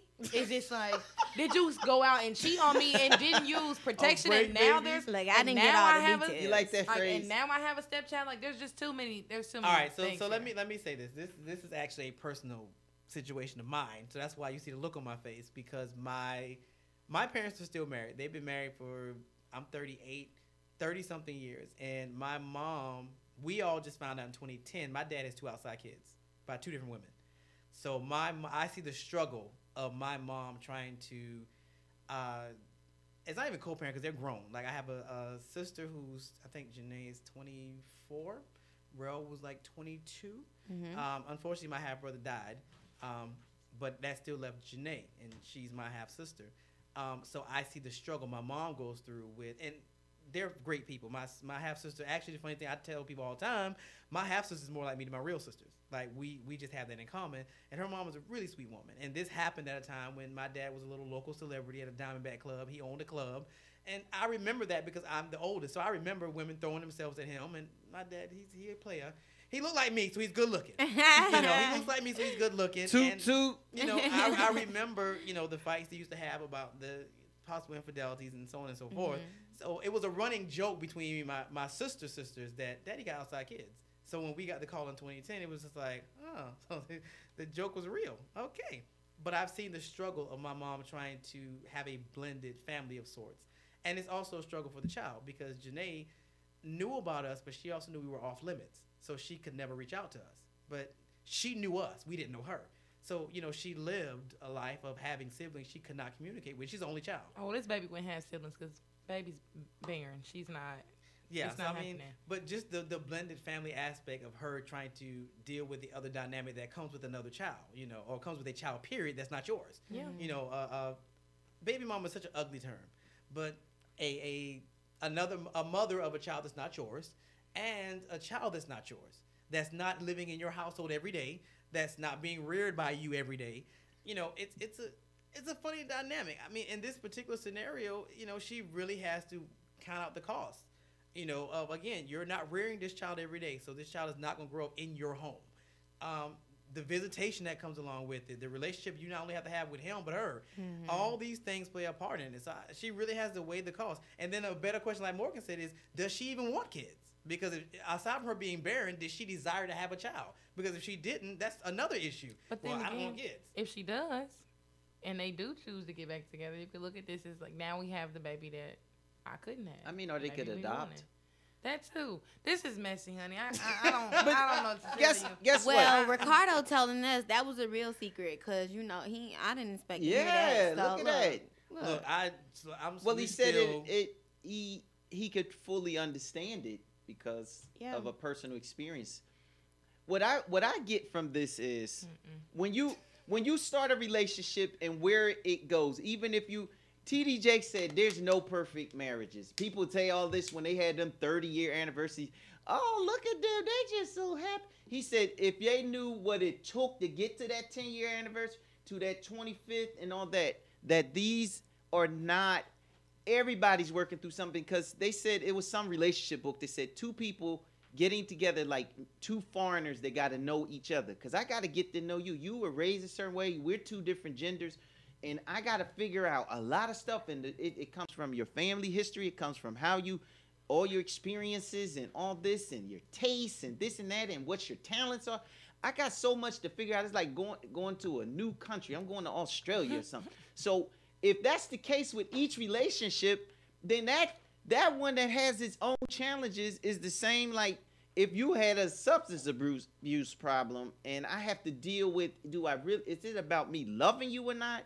And going through these, whatever that challenge is, or is my love kind of is a part-time or it's fair weather? When it's going sweet, I'm right there. But as soon as there's a bump, I'm out. Okay, husband. I know. I was like, what? I Tell forgot me he's then. married. Okay, for those who do not know, Chris White is actually been married twice. Yes, Right? I have. Chris has been married twice, so his expertise. I was like, what is he? I forgot he's been married twice. So he has I got some. understanding of the dynamics of marriage and things of Oh, that matter. absolutely. I personally, if I never get married, I'm okay with that. I view marriage more as a partnership.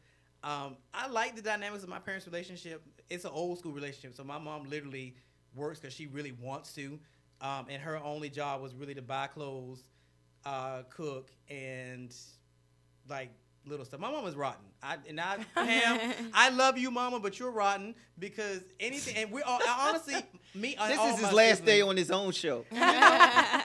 honestly, me and my siblings, we're all spoiled because dad was the sole provider. So when it came to even today, if something happens, my mom had an accident the other day, about a month ago, and immediately daddy was there and he was giving derivatives. Okay, well, Ricky, I happen to be home. So, because I'm from South Carolina. So this happened in South Carolina while I was home. So by the time it happened, the first person mama called was dad. And dad started giving derivatives. All right, Ricky, you go to the hospital with your mom, call your sisters, let them know. And that's what we expect from him because that's how it's always been in our house. Dad every Saturday he sat down with his little table. He put out all the bills. He was calculating bills every Saturday. So we expected it. It was like, make sure daddy has his table so he can sit down at it, do all the bills. You know, and like I said, mama would work, but she worked at the courthouse. And, you know, she made money, but she didn't help pay bills. So, you know, when all this happened, it was like, okay, well, mom, let's really look at this. Are you really ready to be on your own if you choose to leave him? Whatever you decide, I'm fine with. But let's weigh the cost. You've never been on your own. And, you know, devoid of dad, did you really want to start dating again at 60? Like, do you really want to start this over again at 50 to 60? Like, I'm not telling you to stay, but I'm telling you to weigh the cost. Like, it's a Guess what we never got? I didn't get an age. If you had put it to me like that, as your mom would have been like, "Oh, you right. I'm gonna go back in." We didn't get an age on this cool. Don't even worry on about this it. couple, What was did we? Well, they didn't tell me their age. You know, I didn't want to. Because I got Just something only here. take Now, it. Muhammad Ali said if you took the person at 20 and you saw them at 50 and they were the same person, they wasted 30 years of their life. So if you start out in a relationship and y'all both got to work this thing out, just say day 1 to day 10 years from now. If and y'all might have not came in totally equally yoked and everything's all smooth and gravy, y'all came with y'all whatever. But if y'all were willing, if it was true love in there, I mean, I'm talking about that love that it can challenge you. It can get upset. It can do all of that. It can whatever. It can almost have the cops at your house. But it's still at the end of the day, that's my woman. That's my man. That's my this. That's if that's there. I done see some people with some crazy stories that you look at now and you say, what? Y'all had all that and y'all still together? I think it has to do with like how if your love is mature or is immature. Absolutely. And it don't have nothing to do with age because you can be immature with how you feel about a lot of stuff forever. You don't have to ever stop being immature. But if you got something solid and you're like, I like something about you that it don't matter what's going on as long as you're going to be willing to move from where you were to a new place and we're not going back there and you're not going to be that level you were, I can roll with you. But if it's just if not, you just be bouncing from person to person because every time somebody make one mistake that it seems like is that deal breaker, then you Yeah. out and you can go your whole life. You can go through 100 people like that because you're not willing to go through something uncomfortable. I mean, But would that be like more so of settling? Like, you know what I'm saying? If that's one thing that you Ooh, just decide that you like, no, Well, Because, that's baby, it. I'll be young, dumb, and single and alone.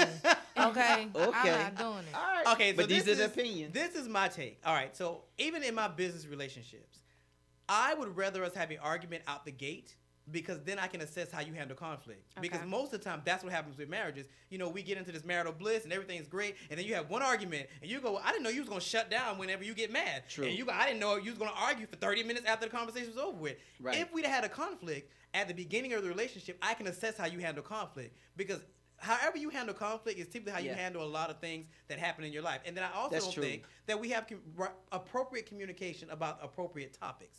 Yes, when we get married, before we get married, we should have a conversation about finances. How do you Absolutely. spend money? Yeah. You know, what does your bank account look like? How much debt you got? Because at the end of the day, love is great. I love love. I love love. Oh my God, to this my people, sarcasm. I love love. But I also believe in Hey, partnership. love. So You're so loved. So now that we on it, everybody, you stand with that baby? We talking about that situation? Mm-hmm. About the outside? Wait a minute. Are you stand with? Are you Good, stand with your Morgan. fiance? Bring them to about it. the baby? Yeah. I mean, no, I'm gonna tell you why not. I wouldn't be in that situation because we'd had a conversation. We already have a problem. The Boom. problem is you don't want kids, or you can't have kids. So my next question is, do you want kids? Well, I want kids. So now we got to discuss options. Are we gonna have a surrogate? Do we want to adopt? What are we gonna do? So I wouldn't be in this situation because we'd have had that uncomfortable conversation out the gate. Well, I don't even think it was about the conversation. I think it was about the cheating. About the cheating. Yeah. The Yeah, but cheating. if they had a So- conversation about kids and stuff of that magnitude, then I think they would have went a different way because then we'd have been working on having a child. So you wouldn't have time for infidelity because we're working on having a child, whether that be adoption, which is the No, process. he was working on having a child. But again, if they would have had that conversation, again, but everything boils down to communication. Right. I'm not saying that's Communication completely is it, key. but we don't like having uncomfortable conversations. We don't like talking about topics that are so taboo. We don't like doing these things. If we got over these humps, a lot of the unnecessary stuff we go through, we wouldn't be going through. It's just like how you say you don't like talking about conversations. Like how last week we was trying to play Spicy Oh, Out here or we Not, go. That's what I was and gonna you say. didn't want Here we to. go. Speaking Here of we go. taboo, Oh, yeah. I was waiting to get to He that pled the anyway. fifth last week. He pled the fifth. But I also believe Uh-oh. in making well-informed decisions, and I opted not to make Oh, that so you call, need your not- lawyer here. Oh no, I can. Is that what represent you're saying? I can represent myself pre-law. Look, Well, I'm finna would you say, like a, honey. would you like a do-over? You know what? Fine, I don't care. Pass me the vase. Okay, Now Okay, here we gonna- go. we have Here time go. today. We got matter of fact. So listen, this is how it's gonna go. Everybody's gonna get two again, cause we have Morgan here. Where really, I want maybe the guys need to just get one. Morgan need to get like Fine. two. We should all get one. Give she her get 5. She need like 3. Yeah, We need yeah. to know the team. You Look know, here, get it ready. Two. Yeah, I feel let's like get Morgan the is almost a team. female me. She ain't gonna pull no punches, so I'm concerned. Oh no. Okay, so here you go. Oh, Well, my hit hand eight. too big. I'm All right. sorry. So for those who don't know, we're doing what is it? Hot, spicy, or Spicy, hot or not? Let me make so this these good. are our leadership-ish questions that are in different arenas and different areas that we are made to answer. So the noise you hear is us fishing in the bowl. It's like an entertainment segment. Time You for know, that. we hit on all that serious. So we gonna. All right. So Morgan, what you got? Who had the most influence on you growing up? Oh, girl, that ain't even hard. I'm thinking, who had the most influence on me growing up? I had My this last grandma, week. my grandmother. Why? Oh boy, why? Because, okay, so I know I said I'm from the east side, but growing up, I lived on the west side. And my grandma, my mom, like my entire family is from the west side. So a lot of times when my mom was at work or my dad, like I said, both of my parents worked for the city of Atlanta. So when my parents would be at work or they wouldn't be doing much, I spent a lot of time with my grandma by choice and by force. And so I think we all did by being force. with her, and I have a lot of cousins. I think my grandma maybe not to some people, but I think in total, she had 20 plus grandchildren. So I felt like the favorite because I liked being over there and I spent the most time with her. And I was one of very few girls. So I got to see a lot of things and learn a lot of things from my grandma that she couldn't teach my guy cousins, you know? So we had a very special relationship. Definitely her. I have a very special relationship with my grandma too. So I did till mine died, and I lived with her, so I got to see. All of my whole, grandparents are deceased, so I totally feel you. I still have my other grandma, but this one, my grandma early was I lived with her for the longest, so I got to when she went on dialysis, I was taking her, so I call her Earl. That was my girl. Earl was my girl, but she died I think 2 years ago, 2 or 3 years ago. What's up with that? Like older women having my grandma's name was Willie Mae, Willie. And Earl. Yeah, 'cause they And was then long she names. my grandma had a friend named Johnny and a friend named Lou. Those some What's real up with that? daddy's girls, aren't they? I mean, it's because kinda it seems like a lot of people get They their love dad's that name Lou in Ann, some Willie way. Mae. Well, I think they were good down south like ish names because Yeah. like grandma's name was Early. My aunt, one of my favorite aunts is Julia May. We call her Aunt Julia. It's just A Yeah. southern thing. yeah, it's a southern thing. They're southern bells. They're southern bells. Okay. Where's my next question? I need something a little spicy. I got a good one. Go ahead, Chris. Go Am ahead. I up? Yeah, it's your turn. Let me see what you got. You gonna like this one for me because you just think. You should "Ah, have had the trap music when I would love to hear what your favorite trap song is. You should have got that. I one. didn't get that last week. All right, this is good. Like I said, I'm transparent. Oh, God. Here it is. Would you rather fight all the time but have great makeup sex, or never fight and have mediocre sex? Oh my God. All right, let me give you this right here. And like I said, as he said, I'm married, but remember, I've been single Well, also. you woke David up. So I'm as you see me now, you don't know all about me, truthfully, until that's why these are so good because you get to find out some more about me. I got an Because you idea. might think, wow, he's such a. People think I'm so straight laced and they don't know what I play in my car. You understand? That's how it is with me because I'm a lot of things. So, would I rather fight all the time but have great makeup sex, or never fight and have mediocre sex? I'm not a person about anything mediocre. So let me go there. I'm a Scorpio. Okay. I'm a Oh, Scorpio. you a Scorpio? Whoa, Hold wait, on. wait, whoa. What I'm saying is, You a Scorpio? Yes, I am. Wait a minute. How many? I'm a Scorpio. No, somebody said something to not me a this Scorpio, weekend. but my last Somebody boyfriend said something was. to me this weekend when I was out actually buying furniture, and then somebody said, "What's your birthday?" Because they saw my driver's license, and the lady said, "Oh, I'm also a Scorpio," and shit, and everybody was like, "Scorp." But what I'm saying is, what I would say with this, if I'm fighting with my partner, and we still have love in it, hold on. I'm good with that because if you fighting, that means you care. When you stop fighting and you just go to we walking around each other and we don't have nothing we ever challenge each other over, I don't want that. That's like And that's sex like bad. being away from me and not being away from me. Because if your mind leave me, you're gone. Right. So I'd rather have the fight and that great makeup than somebody who we just all cool and looking like some kind of crazy family show, PG-13, but then we have no spunk, nothing to our relationship. Yeah. We ain't trying to get out of town and find some place and get away from people and do stuff. I'm with the fighting and the making up. All right, then, Chris. Did I make some sense? Okay. Me too. Ricardo, it's your turn. It's your turn. Mine is No, I should have did like he did last week. I don't want to answer this one. It wasn't. I'm Ooh, shaking my. It right, wasn't Ricardo? even that. It wasn't Uh-huh. even that. I'm shaking my head because I would have to. I'm with you. I don't do anything mediocre, but anything that is mediocre can be changed. And I don't want to get in a relationship where the only time we can be passionate or intense is when the wrong we kind of fight. emotion it has to be invoked. I don't want to have to invoke anger for you to show me the passion and Absolutely. intimacy you That's fair. have. Yeah. The mediocre sex can be changed. It just means we probably need to change the dynamic. We can do that, but the invoking of anger to get you to show me what I want to see, I'm not doing that. That's not a good way to build a relationship, which you ultimately want to be a marriage. Not doing that. Good question, You just Terry. sexier when you mad. You never heard Neo say that? You do realize that's how abusive relationships start too, right? Okay. I just want to point that out. Terry, you got yours. No, I don't. Hold on. I think I do. I thought I was Oh, going. no. Oh, Oh, no, it's your yeah. turn. It's your turn. Okay, well, mine is a snore fest. What is my definition of leadership? You do not get to answer that.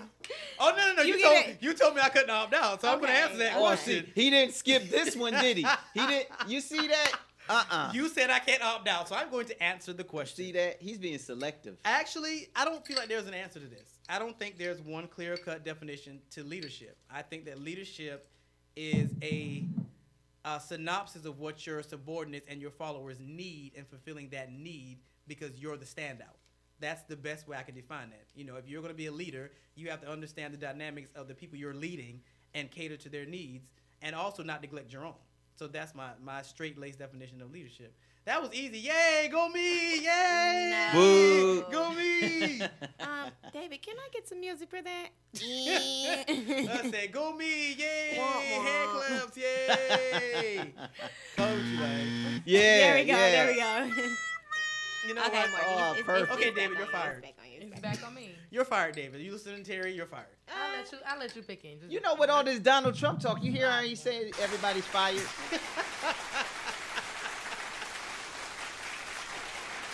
Okay, so I have an interesting one. So we going back to Morgan?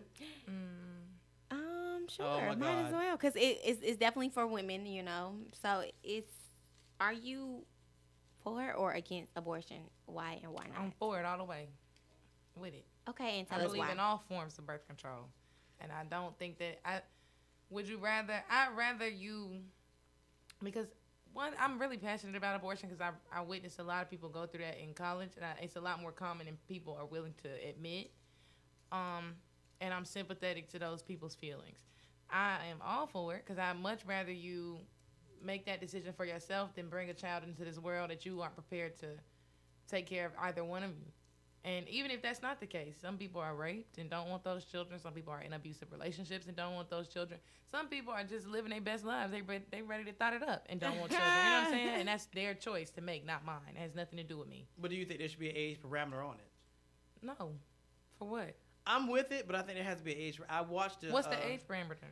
Got to be a consenting adult. I don't think a 15-year-old should be able to make a decision like that on their own. They shouldn't have been able to make a decision to get pregnant either, but here we are. I I think that if there has to be an age on it, then you just can't tell people what to do. I can't tell you what to do with your body, so you can't tell me what to do with mine.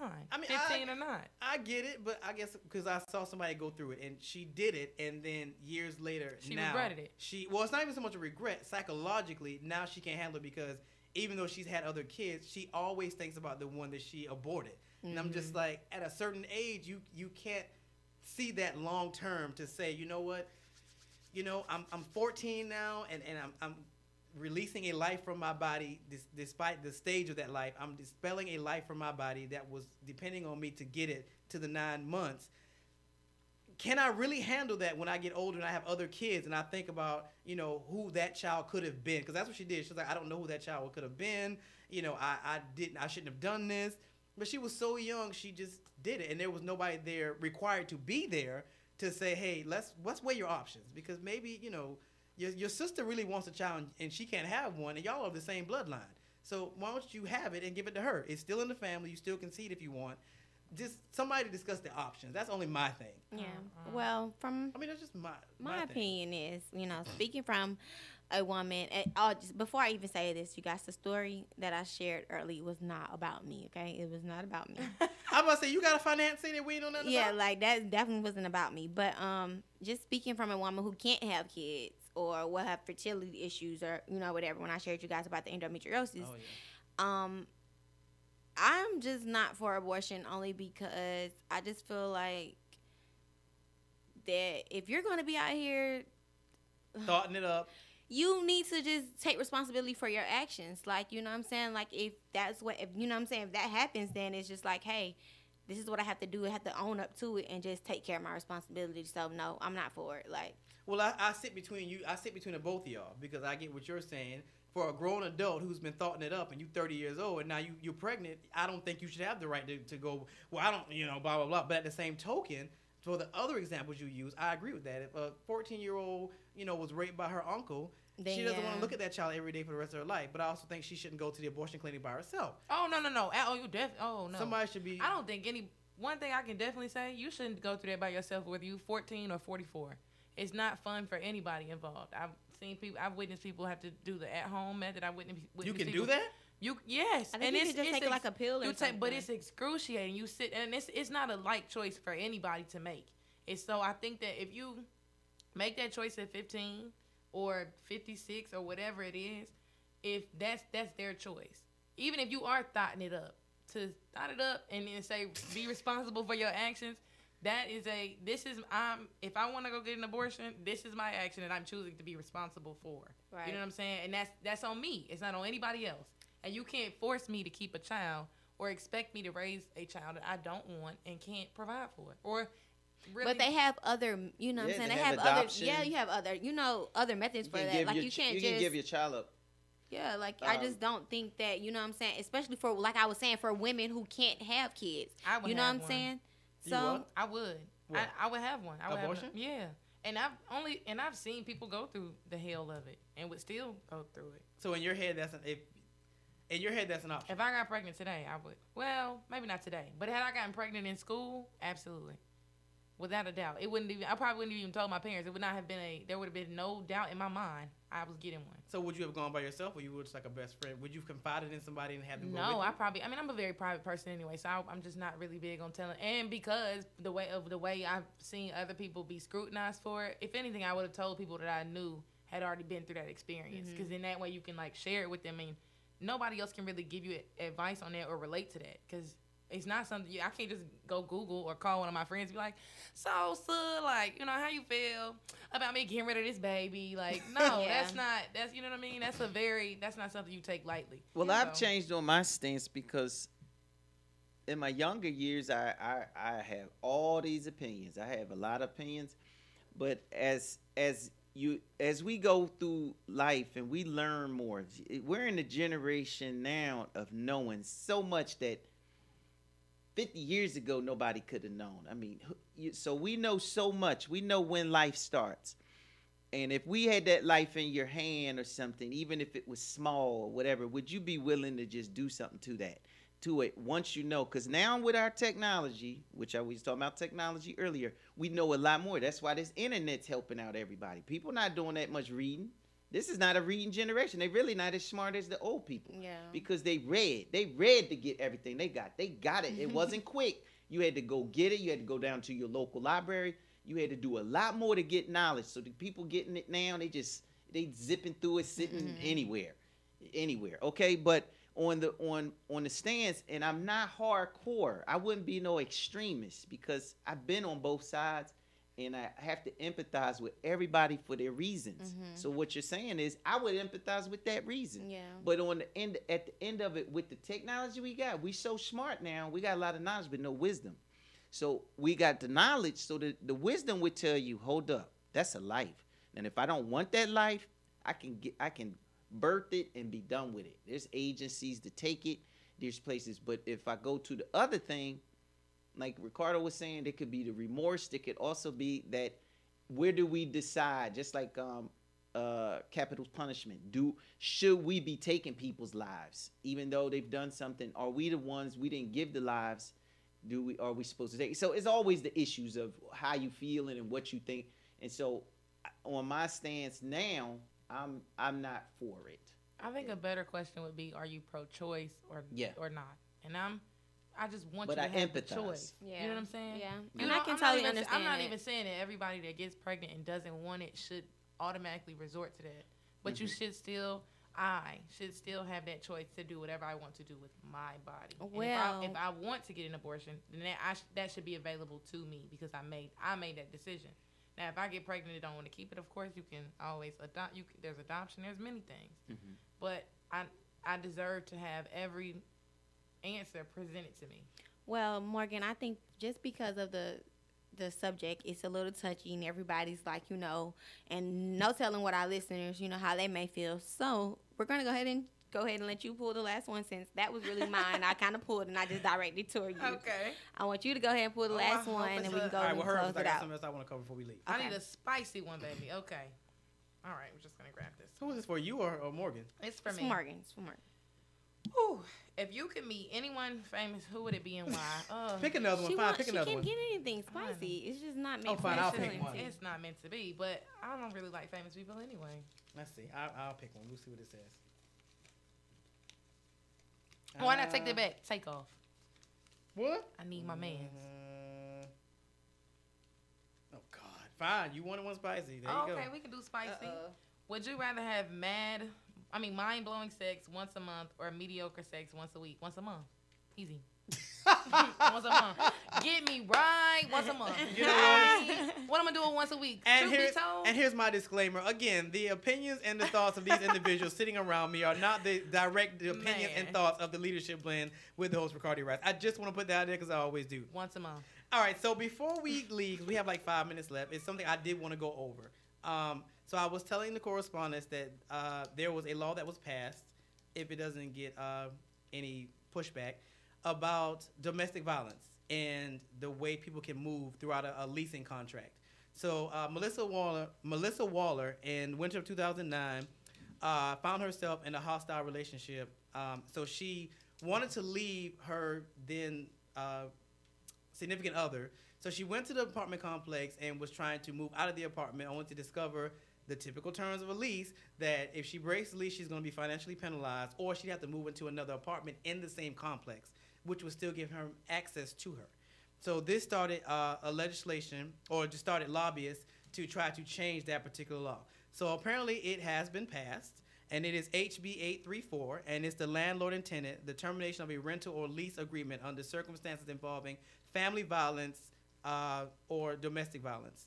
It's been signed, and basically it says that it's a general provision concerning landlord and tenant so as to provide for the termination of a rental or lease agreement for residential real estate under circumstances involving family violence, to provide for definitions, to provide for notice in terms of termination, to provide for applicability, to provide for related matters, to repeal conflicting laws and other purposes. Meaning, now domestic violence will be a clause by which you can break a lease. So if you get into a relationship and it goes bad and you need to break the lease because you guys are signed together, this is going to be a clause that is now included in leasing agreements across Georgia. So, exactly. Hats off to them. It'll be enacted as the Act to amend Article 1 of Chapter 7 of Title 44. So that's the gist of it. So it's a great win for women who are products or byproducts of domestic violence. You know, hats off to all those individuals who were able to lobby and get that passed. It is a great day. I'm happy for, because believe it or not, this is not just limited to women. You know, it's not just limited to women. So men can be in domestic violence relationships. I'm assuming this will cover same sex. I'm not really sure, but I will go with the technical definition of relationship. So just want to put that out there. So to show you great things are happening as far as legislation. We talked about immigration and how poor that legislation is right now. But there are great bills being passed every day. Just wanted to give you that. And for those that want to look it up, it is HB 834. And I had this look on my face as I found this website that I did not know existed that gives you information on legislation. Did not know it existed. So it has this lovely little green check mark that says it's been passed by legislation. And if the governor signs it and he doesn't veto it within 40 days, after the end of the session, it becomes law on the bills effective July 1st. So I don't think it's going to get any pushback. We hope it doesn't. But it's a great day for women or byproducts of domestic violence. So great day, great day, great day. They are passing good legislation. And that's the importance of lobbyists. Because Miss Waller was the one that spearheaded this. She started this because she was a victim and she went through it. She could not get out of her lease without being penalized and affected her credit. And people, remember, if you break a lease and you do not pay the money, it goes on your credit. And it's going to show up as, I think it's an eviction or something like Eviction, that. It yeah. shows up as an eviction. You're not going to be able to get an apartment for years. And I've watched somebody do this. She didn't think about it. She just broke her lease. She was like, well, I'll just deal with it later. Now she can't get a place to live because it's on her credit. And I don't even know if that 7-year drop-off thing still works. The 7-year drop-off thing applies to like bankruptcies and foreclosures and things like of that nature. So I don't know if it is about. I don't know if it counts for evictions. All right. So there you have it. All right, everybody. Final thoughts. We have a minute. So go. And don't make your. No, you know what? Go last, Chris. Morgan, you give your final thought. Y'all are great. I can't wait to do this again tomorrow. You mean next Monday. Oh, okay. So, yeah, you guys, this is, the one and only Miss Terry Michelle. Ricardo's trying to fire me, so I'll probably won't see you guys next week. We really doing this? But peace and blessings and love you all. Terry Thank you. has landed on another show, so I want to release her to do that show. It's called Letting Babies Grow Up. Thank you. Congratulations. She's fan for Yes, life. She's fan for life. congratulations. Exactly. Congratulations, She was Terry. initiated. Well, look, Short as we're Chris. talking here, just go out there, make an impact. Don't do anything mediocre, and just have yourself a blessed week. Don't let things hold you down as far as circumstances. Remember, circumstances is just like the weather; it changes, and you don't have to make any major decision in that circumstance. Just pause, give yourself a couple of days on some things. And go around somebody you know who's positive, because we got enough negative friends and negative media. And go to the website, ricecommunity.com, Rice with a W, see all the great things. I have to update it because some great things are happening. Me and Tara will be going to an event tomorrow with the one and only Al Sharpton.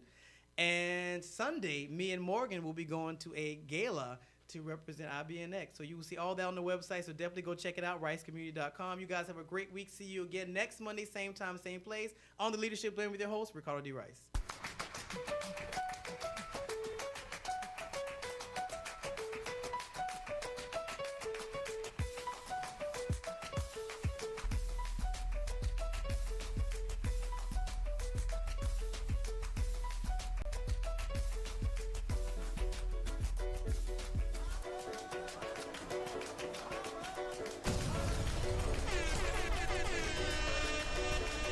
IBNX Radio.